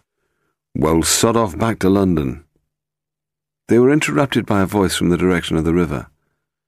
"I say there, are you going to be talking all night? There's someone trying to get some sleep here." Harry strode up the gangplank, pulled back the tarpaulin over the steering cabin, and jumped down. Paul followed. The last they saw of Charlie Vosper that evening was the flare of the match as he lit his pipe. "You aren't going to sleep yet, Price Pemberton," said Harry. "Batten the hatches and let us aboard." "Go away," cried Price Pemberton. "It's after midnight." "Paul, persuade the silly arse to open up, would you?" said Harry, taking a nip from a silver flask he'd fished out of his breast pocket. Paul introduced themselves through a tiny open porthole. He explained that they'd come to talk because Sir Philip Tranmere had committed suicide. They thought Willie might be in trouble as well, so they'd come to help. There was no reply from inside the boat until Paul mentioned Margaret Spender's diary. "You'd better come in," said Price Pemberton. He unbolted the latch and let them through. "Are you going to arrest me?" he asked nervously. "No," said Harry. "You remember me. I'm the friendly policeman who investigated Lord Delamore's death all those years ago." "I suppose you bullied poor old Tranmere into committing suicide?" "Rubbish," replied Harry. "Rover topped himself because his exploits were recorded in the diary, and the diary is about to be published. Simple as that." Willie Price Pemberton blinked a few times but said nothing. "The diary names you as Lord Delamore's murderer." "It was all a long time ago," said Willie. "Were you Lady Delamore's lover?" "Of course not." "You made love to her on 3 recorded occasions." A few beads of sweat appeared on Willie's bald head. "That's not the same thing," he said. "Anyway, she made love to me. She was the one who made all the running." "I know," said Harry. "Lady Delamore also told anyone who cared to listen that you were incapable of satisfying her. In fact, there's a very amusing passage in the diary about you taking a bath at the hunting lodge. Madge used to humiliate people as a matter of course. I should have known better, but she fascinated me. It was the most hellish summer I ever spent. The world's a better place without Delamore. And anyway, Rover Tranmere was Madge's lover, not me. He challenged me to a duel, you know." "Yes," said Harry, "it's all in the diary." "How do you know what's in the diary?" Paul asked. "Shh," he said. "Carry on, Willie." "Well, Rover and I fought our duel in the woods. Lord Delamore was the only other person there, acting as referee. We walked our 15 paces, turned and fired at each other, and Lord Delamore dropped to the ground with a bullet in his head. Rover and I both ran like mad back to the lodge. I wouldn't know which of us shot him, but it was an accident." Paul was growing troubled about the reason behind Harry's visit. He knew that any good defence lawyer would get little Willie acquitted of any charges, and even Harry knew that because he wasn't about to make an arrest. "Is that all?" asked Willie. "That's all, thank you. Toodle pip." Paul followed him out onto the deck. They left Willie Price Pemberton downstairs, ashen on his bunk and stroking the cat. "Is that what you did to Sir Philip Tranmere?" Paul eventually asked Harry. "That's right. Look, I don't ask those silly asses to commit suicide. What I ask is that they don't go blabbing and making me look like a fool for not getting the right answer in the first place." "You say those silly asses. You didn't do that to Kelby, did you?" "Of course not. Kelby wasn't involved in Delamore's death." They reached the ministry car and climbed inside. The driver moved off at once, and Harry barked, "Delamore House," at him, before sinking back into his seat. Well, at least they hadn't killed him themselves. He felt rather like crying, but instead he lifted Madge up to his cheek and brushed his face against her fur. Poor Madge. She hadn't done anything to deserve this. He wondered what would happen to her. He poured the remaining whiskey into a tumbler and tried to compose himself. He lit a cigarette. There was no reason why he shouldn't chain-smoke now. Finish the whole packet. No need to fear any of the usual things like the neighbours laughing at him or falling into the river and drowning, although drowning was supposed to be a peaceful death. He sipped at the whiskey. The warm excitement flowed through his blood. For the first time in years he felt contented, in control of his own life. 60 years was enough anyway. He'd learned all there was to know about himself, done the things he'd meant to do, and given up early. The past 10 years on the boat had been pleasant, but repetitive, even boring, really. He was grateful for the sudden intrusion of drama. People would find him interesting for once, remember who he had been, and they would call him enigmatic. He didn't feel like crying. He felt sad, nostalgic for someone he had never been. Sad at the failure of it all. "Come along, Madge," he murmured. "Your country needs you." He finished the whiskey, lit another cigarette, and turned out all the lights. He closed the hatches and tied down the tarpaulins as he left the boat. There was no point, but it made the place look tidy. He wondered absurdly whether to cancel the milk. There was now a tear running down his left cheek, he discovered as he smiled. But it was sadness, he told himself, not fear.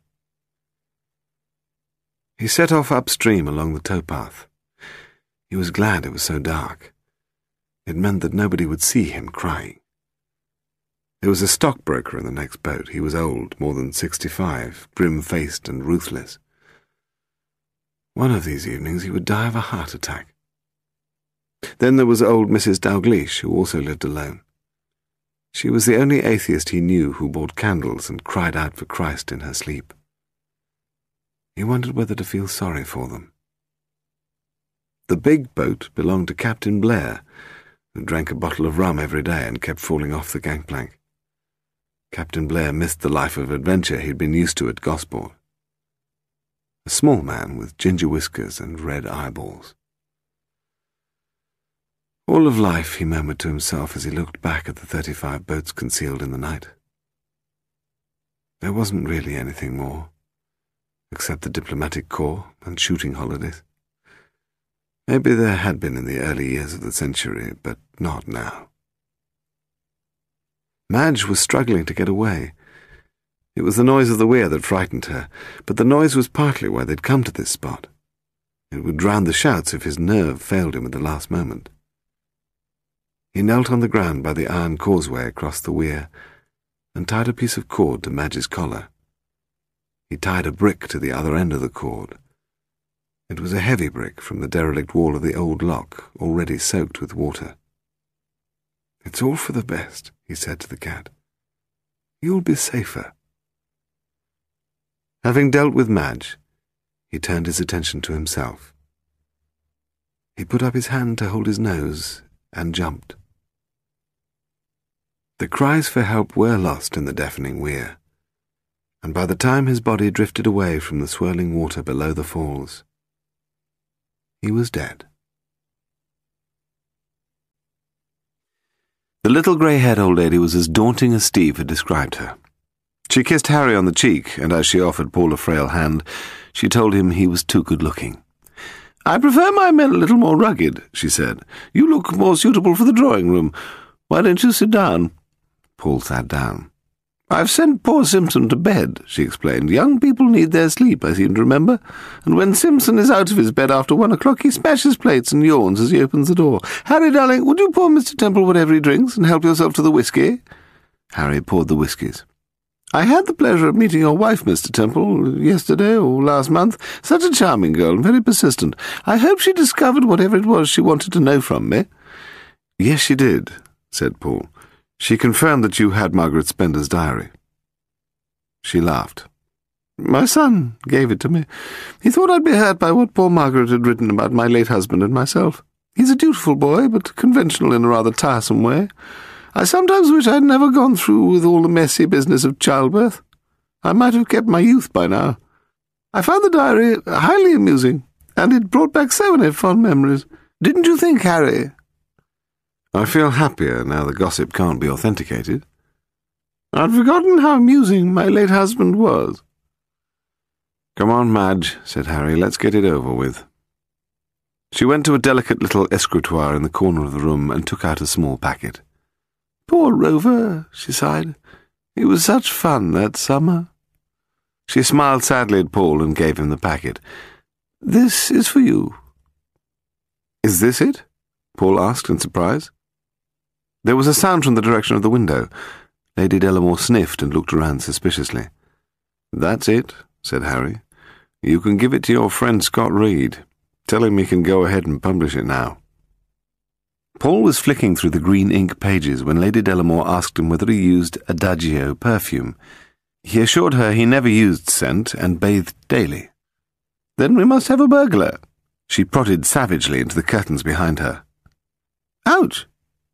Lady Delamore pulled the sash, which drew the curtains back in a dramatic clatter of steel rollers. Paul and Harry rose simultaneously to their feet, prepared for battle. But then they relaxed. Huddled in the corner was a slim, black burglar which uncoiled bashfully into Steve Temple. She blinked at them and tried to grin. "Why, Mrs. Temple, how unexpected. You must have arrived a few minutes before your husband. I thought I heard beads jangling in the hall. I suspect you came up through the basement." Steve nodded. "I do hope you didn't wake up Simpson as you passed his quarters," Lady Delamore said severely. "He gets very frightened of burglars and is quite liable to give in his notice tomorrow." "No," Steve murmured. "I was very quiet." Then she turned angrily on her husband. "What are you laughing at, you big ape?" "There's a piece of your face back flaking off just above your eye." Paul led her from the house, still smiling. "Harry said publish and be damned," Paul said wearily. "A diary can't do any harm. And now a perfectly harmless little man has committed suicide because of it. You'd have to compose yourself to die, whether you're hanged near Hindhead or drowned near Marlow. Little Willie was the type who'd be afraid of pain, and he'd hate the cold. I suppose stepping into the Thames was brave by his lights." "Yes, dear." "I suppose Kelby must have been pretty scared as well." "Poor Kelby." Steve put her arms around Paul's neck from behind. "Do you know who murdered him?" "Yes, probably, but God knows what we can do about it. The key to the whole case is Arthur Grover." The front doorbell rang. "That must be Scott," Steve said. "It's all right, darling. I'll let him in." Paul unlocked a drawer and took out the diary, experiencing a moment of dread in case it wasn't there. But there it was, a troublesome and unnecessary document. "Mr. Temple?" A woman's voice was asking in the hall downstairs. "What is it?" Steve asked in bewilderment. "Are you ill?" "Tell your husband." Paul hurried out to the landing and saw Gladys Ashwood slumped against the door, her arms outstretched, her face clenched in horror. Paul ran down the stairs 4 at a time. "What's happened, Gladys?" he called. She tried to raise her head to look at him. "He knew," she gasped, "about being strangled in the car." Her eyes closed and she collapsed onto Steve, then fell to the floor. There was a knife between her shoulder blades. "Paul!" Steve shouted. "Paul, where are you going?" Paul ran out into the mews. It was almost dark now, and the fog had made visibility worse. He could just make out the tail lights of a taxi turning into Chester Square, and there was somebody coming across the street, a man with light footsteps. It turned out to be Scott Reed. "Steve, call a doctor," Paul shouted, "and after that, ring Charlie Vosper." Scott Reed was breathless and dishevelled. His clothes were dusty and there was a cut over his forehead. He didn't speak when Paul took his arm and led him upstairs. He stared numbly at Gladys Ashwood, but didn't say anything. Gladys Ashwood was dead. It took about an hour for the murder squad to go through their usual routine. Photographs and fingerprints, preliminary details of time and place, taking away the body. Meanwhile, Steve was bathing Scott's forehead and making soothing noises. It was all becoming, Paul reflected, repetitious. He wasn't surprised that Charlie Vosper arrived on the scene in a mood of blustering irritability. "How are you feeling, Mrs. Temple?" "I've just had a very large drink, Inspector, and I feel a lot better." Vosper leaned over and examined Scott's forehead. The publisher was trying to stand, but he was in obvious pain, and he sank back into a chair. Vosper clucked unsympathetically and then consulted one of the attending policeman's notebooks.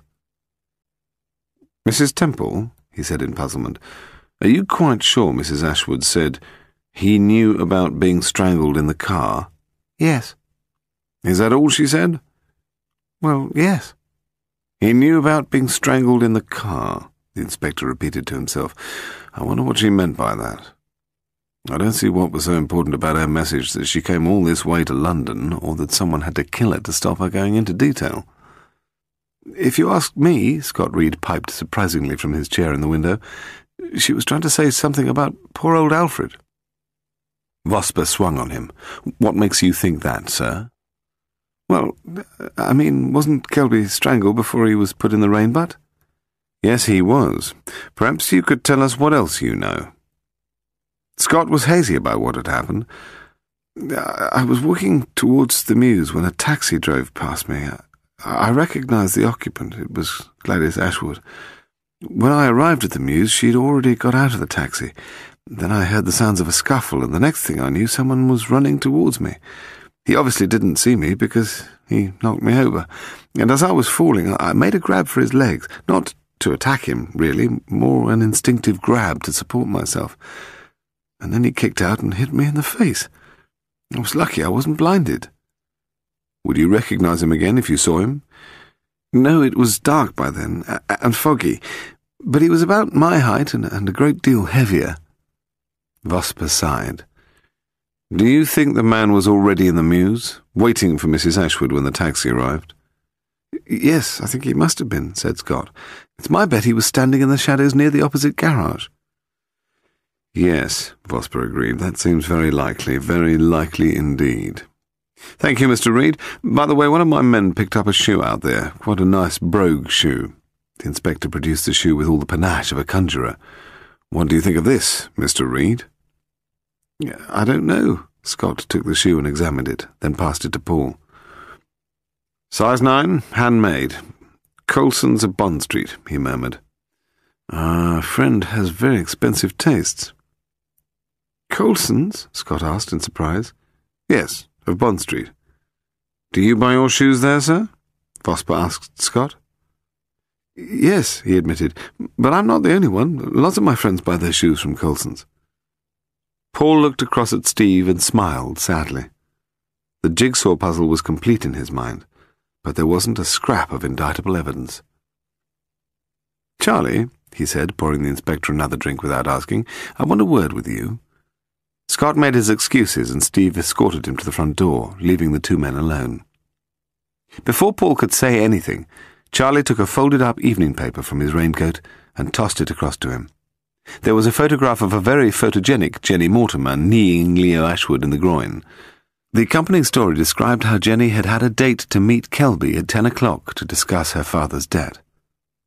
Paul looked up in horror. "You realize this is going to get her killed." "Why?" asked Vosper. "Because it implies that she was in the immediate vicinity of the murder. She might even have witnessed it, or seen the murderer pass by on his way to dump the body on Mortimer's farm." "Yes, but—" "Don't interrupt me while I'm thinking aloud. Don't you know why Gladys Ashwood was killed tonight? She was killed because our murderer is on the run.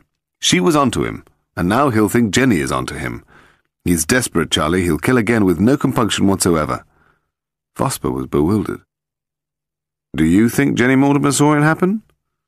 "It doesn't matter what I think. The point is that in order to cover his tracks, the murderer will have to get rid of her just in case." "Blast that photographer." He stood up.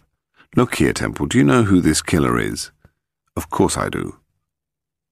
"So what's the next move?" Vosper was a worried man. "We must look after Jenny Mortimer.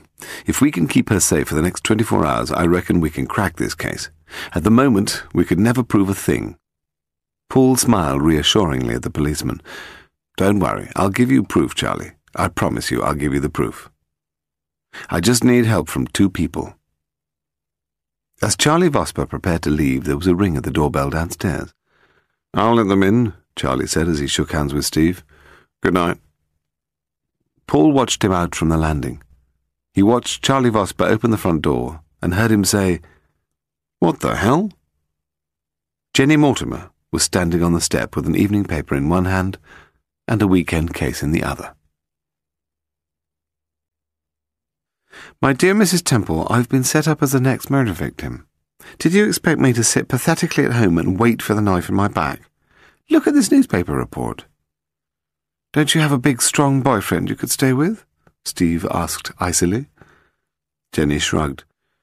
"Only your good-looking husband had the courtesy to talk to me at the funeral, and I couldn't stay in the village, so here I am." Paul picked up the suitcase and carried it upstairs. "You're very welcome to stay. Isn't she, darling?" "Of course, darling." "Let me show you to the guest room." He led her upstairs to the room opposite their bedroom. A murderer would have to climb 50 feet of sheer wall to reach the window, or come up through the inside of the house. Paul watched her bounce on the bed and wondered whether she was truly afraid of death. She grinned at him. It was difficult to imagine Jenny dead. Her body was so full of life and pleasure. "I'll leave you to settle in," Paul said as he deposited the case on the bed. Downstairs, Steve was cleaning up with grim ostentation. She clattered about in the kitchen and then spoke to Paul about the girl's comfort with brittle formality.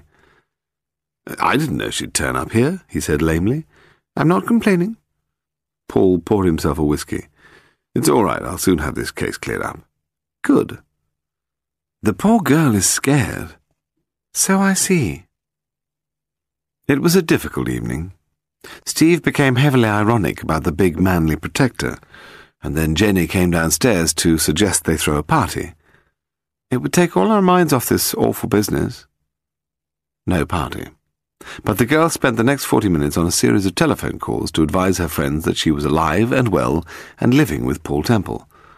Eventually Steve went upstairs to wash her hair, and Jenny, relaxing, draped herself along the sofa. "Your wife's a bit peeved, isn't she?"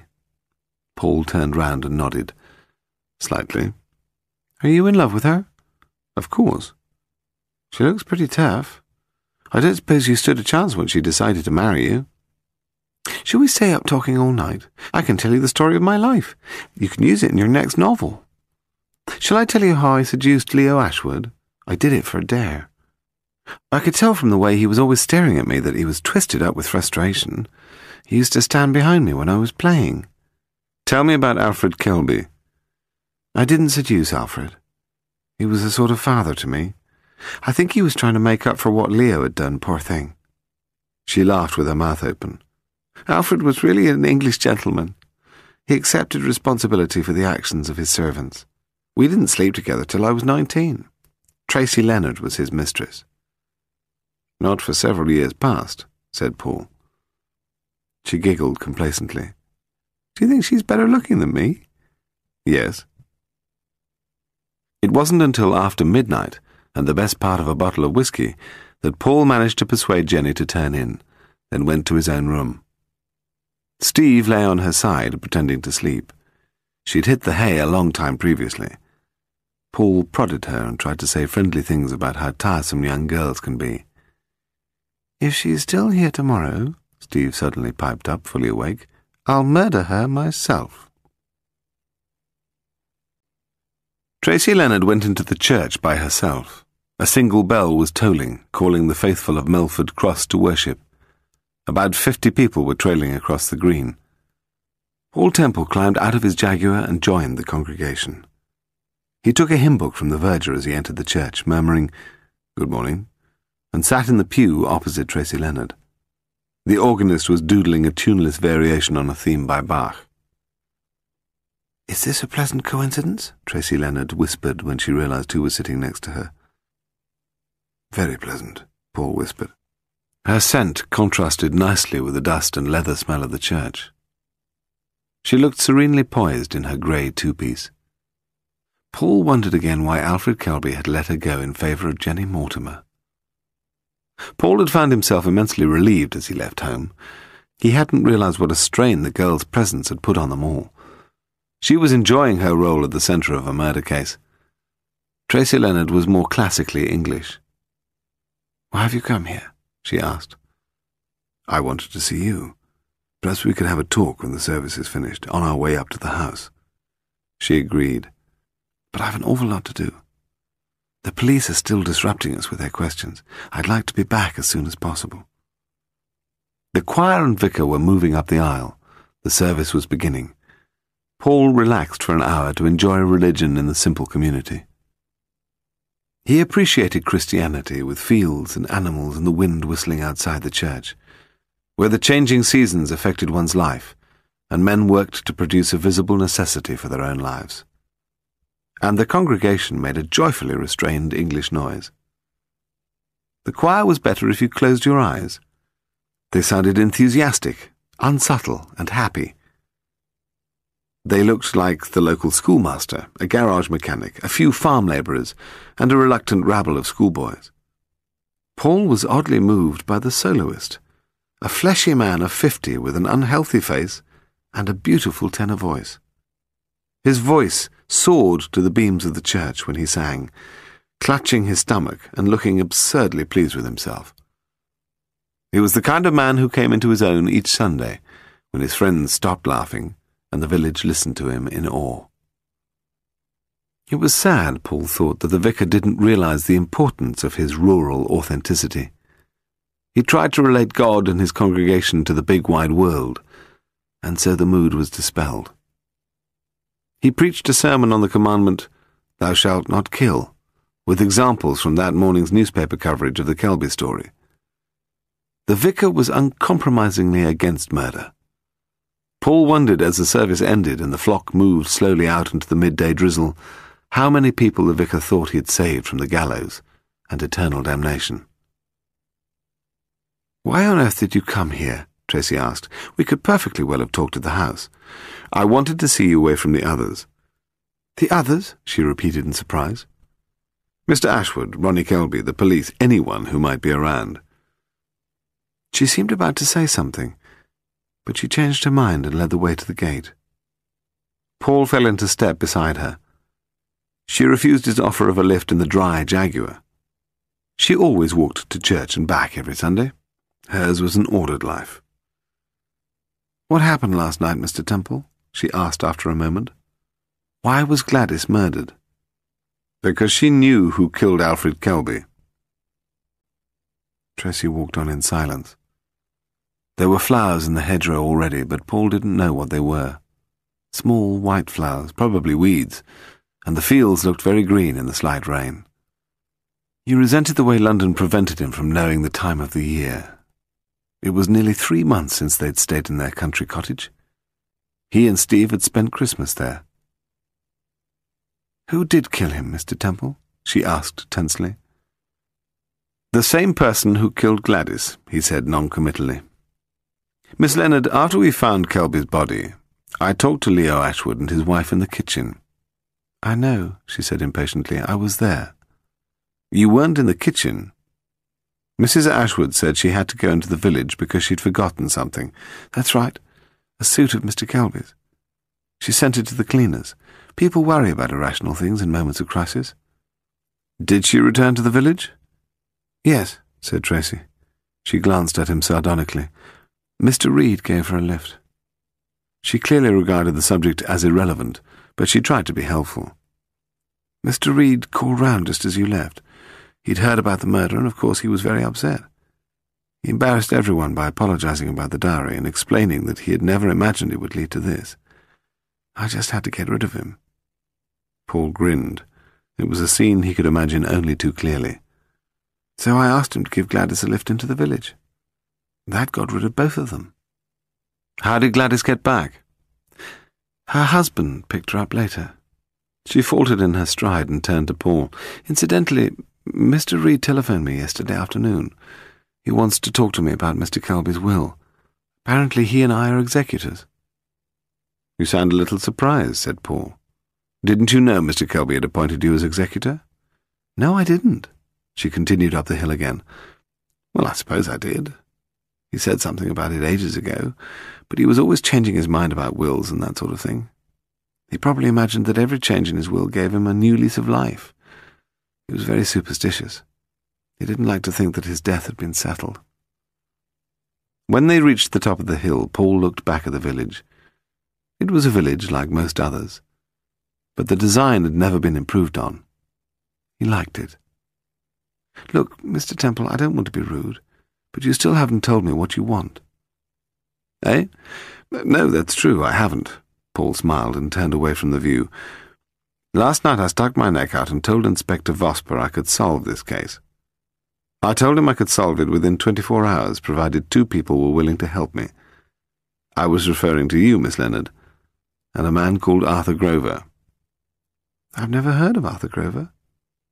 Paul laughed. I don't expect you have. And I can't imagine I would be able to help you. I want you to go to the cinema, he said enigmatically, ignoring her look of astonishment. I could go to the one in Oxford, she ventured. That's usually got something worth seeing on. Good idea. Go tonight. He kissed her on the cheek and left her wondering which of them was mad. Paul returned to London and decided to take Steve out on the town. She sat in the passenger seat of the Jaguar and watched the lights of Soho flash gaudily by.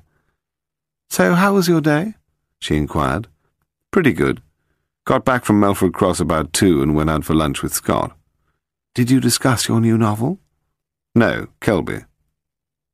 They parked in a street behind the casino club and walked back. Why this place in particular? Steve asked. It's owned by Arthur Grover and Lord Delamore. She stopped in the entrance and turned to Paul. You mean we're here on business? I thought we were having an evening out. Just you dare spoil it, Paul, that's all. A man in an admiral's uniform saluted them as they walked in. The foyer was crowded with rich people who had money to lose on the top floor. Paul took Steve's arm and guided her gently through to the cocktail bar. Good evening, he said to the bartender. My name is Paul Temple. Mr. Grover is expecting me. Yes, of course, sir, he said with a smile. I'll let Mr. Grover know you're here. Paul said, You remember what Arthur Grover told me about his telephone call to Ronnie Kelby on the day the old boy disappeared? Yes, Steve replied, that his father could be found in the garden shed. Well, he's making another phone call tonight. Another call? Steve looked at him for a moment. Why? Because I've asked him to. Before Paul could explain, Arthur Grover had arrived, waving his cigar and calling good evenings in all directions. Good evening, Mrs. Temple. What would you like to drink? He flicked his fingers at the bartender. Frank here mixes the best martinis in London. Steve nodded approvingly. I gather you're helping my husband. Yeah, isn't that generous of me? To stay in business, an American club owner has to help all kinds of people, but I keep a list of them. He laughed good-naturedly. If I ever see your husband down on the floor, I'll kick his head in. Paul laughed. The previous telephone call had been made on Monday at 8:45, so they stayed in the bar exchanging pleasantries. Then, at 8:45, they went through into Grover's office. Of course, last Monday I used the public call box, he said as he picked up the phone and dialed. Paul heard the voice on the other end of the line as Grover said, "Good evening. I've spoken to you once before, Mr. Kelby, on the night your father disappeared. The night you killed him and took the body to Galloway Farm." He nodded to Paul, confirming that he was speaking to the same man as before. "I'm Arthur Grover, and you know perfectly well what I'm talking about. Your father was alive when we left him in the garden shed, and he was alive when you found him." There was a long pause. Paul wondered whether the person on the other end of the line had hung up. Suddenly Grover winked. "Yes, Mr. Kelby, of course I can prove it. I have a photograph of you carrying the body out of the shed." The man on the other end began talking quickly and excitedly. Grover gave Paul the thumbs-up sign. The trick had worked. "Come along, Steve. Let's go and enjoy that meal." They left the office and went downstairs to the dining room. "That was hardly a conclusive phone call," Steve said. "What's going to happen now?" "Grover is arranging to meet the man who killed Alfred Kelby, to hand over the photographs." Steve smiled knowingly. "But instead of Grover, you'll keep the appointment." "That's right, Steve. Tomorrow morning at Marlow, 11 o'clock. Steve sat nervously at the table and glanced at the menu. "From now on, this evening out belongs to me." It was 1 o'clock when they got back home, but there was a surprising number of people about. There were 2 police cars in the mews, and an ambulance arrived as Paul was getting out of the car. The others seemed to be passers-by with nothing better to do at night than watch a girl lying dead on the pavement. "Oh, God," Paul muttered. "He's got Jenny." She was wearing the clothes she'd worn the previous night, and in the light from the street lamps her body could be seen twisted and smashed. The huge puddle of blood was black in the light. She looked, Paul thought bitterly, like a broken child's doll. Kate Balfour was talking to the police, telling them that she'd been with the girl all evening until at midnight she had popped home to fetch her sleeping things. "I was only gone 15 minutes. Paul knelt beside the girl and touched her cold face. She'd fallen the 50 feet from the guest room window. He glanced up. It was meant to look like suicide. Paul Temple leaned over the parapet and looked down into the murky water. It was a fine morning, and the sun was shining across the Thames. Paul gestured to the police launch below. A uniformed officer and 2 plainclothesmen were ready. Paul glanced at his watch. 10 minutes to 11. Paul wondered uneasily which direction the killer would come from. It would be unthinkable, he thought ironically, to be killed without ever knowing it. He walked to the south end of the bridge and stared down the road from Henley. Of course, the killer might have been waiting the past 2 hours in the hotel by the river. That would be the wisest place to ensure that no ambush was set up. Paul strolled back to the north side. A police car was parked in the private entrance to a boatyard a few yards downstream. Then the clock struck 11. He'd never established whether Gladys had been stabbed in the back or whether the knife had been thrown by an expert at 20 yards. Paul braced his shoulders and turned round. The protection seemed an awful long way away. He felt rather conspicuous, alone on the bridge. A rover was coming along the road from Henley. When it reached the hotel, it turned off into the car park. Paul waited, and a few moments later Scott Reed emerged from it. He scurried towards the bridge like a nervous crab. The police had not moved. Suddenly he saw Paul on the bridge. His hand twitched involuntarily in the beginnings of a wave. Then he stopped. He glanced forwards and backwards before hurrying down the steps to the towpath. "Scott!" Paul shouted. Paul ran to the stairs and called down to the publisher. "Scott, what the hell are you doing here?" Scott came up the stairs as the 4 policemen converged on him from the nearby boathouse and the hotel. He smiled ingratiatingly. "Oh, hello, Paul. I just came to see—" "You damned fool!" Paul snapped. "Don't you realize you've upset the whole operation?" "Temple, look out!" someone shouted. Paul swung round in time to see a man racing towards him from the opposite side of the bridge. 2 more policemen were pursuing Leo Ashwood in Paul's direction. Leo stopped and drew a gun from his pocket. He fired a couple of shots, one at Paul, the other at the police behind him. When Paul peered cautiously around the side of the stone stairs, a policeman was lying in a pool of blood, and Leo Ashwood was standing on the parapet. Nothing seemed to be happening. "Leo," Paul called, "don't be silly, you're making things worse." "I'll shoot. Leave me alone." "You can't escape, so let's be sensible. I'll come and collect the gun from you, and then the police will look after you," he paused. "All right, I'm coming out." Paul stepped onto the bridge. He walked slowly along the pavement towards the centre. He felt extraordinarily relaxed, interested to find himself behaving like this, and coldly rational about the chance that Leo might shoot. He felt slightly sorry for Leo. The man was terrified and trapped. "I'll shoot," Leo shouted. "Don't think I won't kill you. You tricked me with that telephone call. Keep away, you bastard! You tricked me!" Paul continued his walk towards him. He thought disinterestedly that Leo was talking in clichés. People under stress always fall back on clichés. Paul decided that if he lived to write his serious study of murder, he would have to remember that.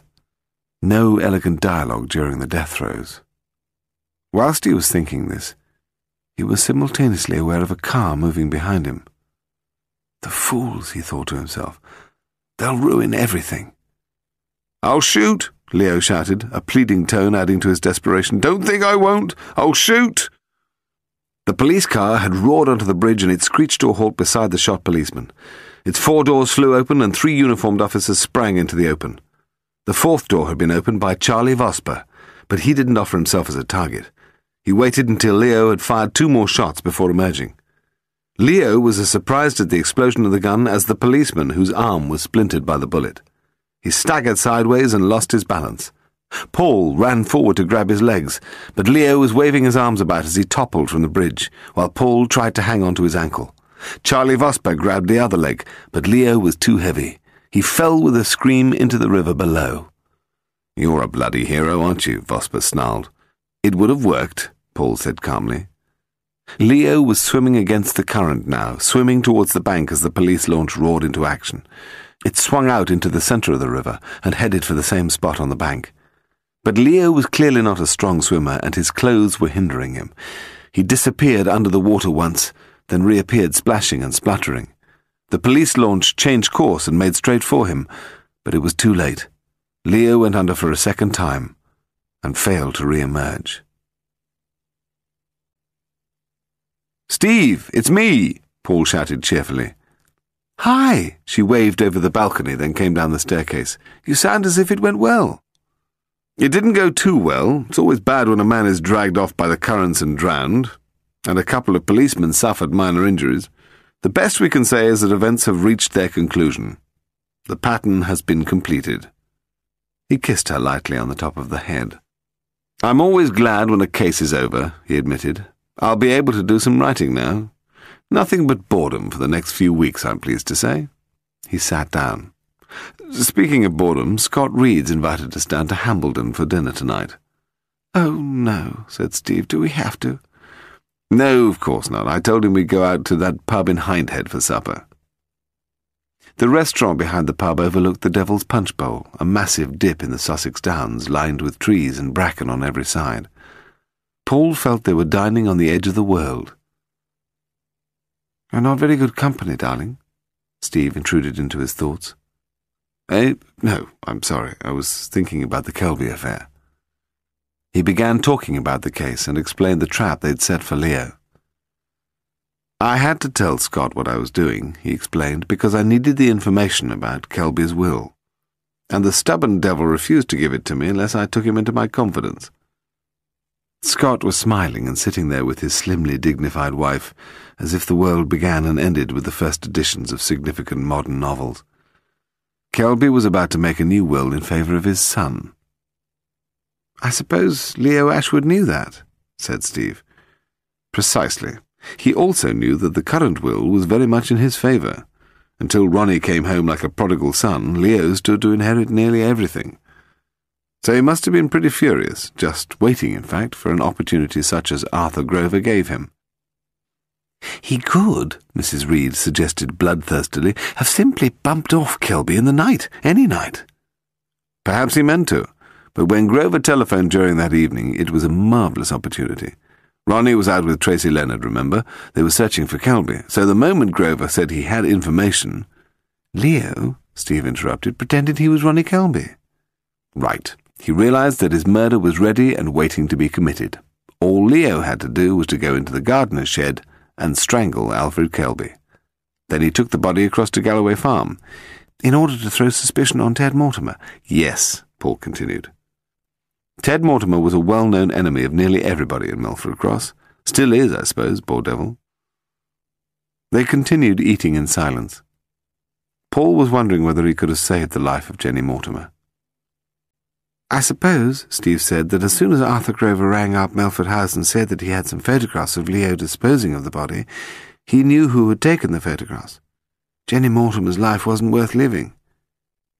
Do you think so? Paul asked. He filled his glass with more wine. But, anyway, he knew there were no photos. He wished the tone of the conversation weren't so resolutely cheerful in its speculation. He wished they didn't expect him to be good company. They were casting accusing glances in his direction. "And what about that shoe I was left with?" Scott Reed asked insensitively. "Did Leo used to inherit Kelby's old clothes?" "Well done, Scott." Paul genuinely laughed at the man's enthusiasm to know all the trivial details. "And poor Gladys. She came to see me because she knew her husband was the killer." "She must have guessed," Steve agreed, convinced of the power of feminine intuition. "But how did you manage to get Ronnie out of the house so that Leo would take Grover's second phone call?" "That wasn't easy, but I caught Tracy Leonard in a Christian frame of mind, and I persuaded her to take Ronnie to the cinema. She hates the sight of Ronnie, and he's been making passes at her for weeks. I hope they won't blame me if they eventually marry and live unhappily ever after." Paul ordered another bottle of wine. It was a pleasantly euphoric evening, and after an hour or so the world became less real, and guilt lost its edge of pain. Paul began telling them about the sailor who was hanged beside the pub so many years ago. It was a gothic, mythic world beyond the window, a world of good and evil, a country scene where devils drank punch, and the night was filled with electrical storms. "Send for the landlord," said Paul. "He'll know about the local folklore. Ask him to join us for a brandy." Steve welcomed him with a smile. "My husband is researching a book on gratuitous death," she explained. It turned out that the landlord had a morbid frame of mind, too.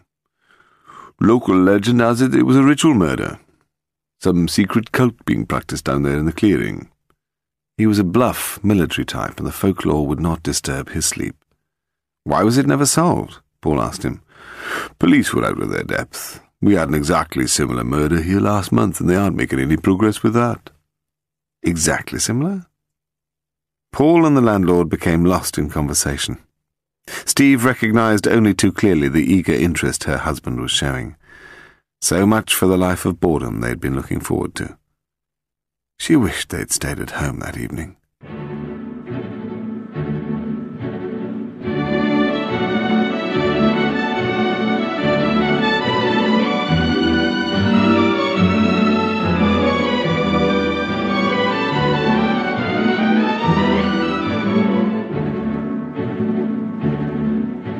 Paul Temple and the Kelby Affair by Francis Durbridge was read by Anthony Head and is published by BBC Audiobooks.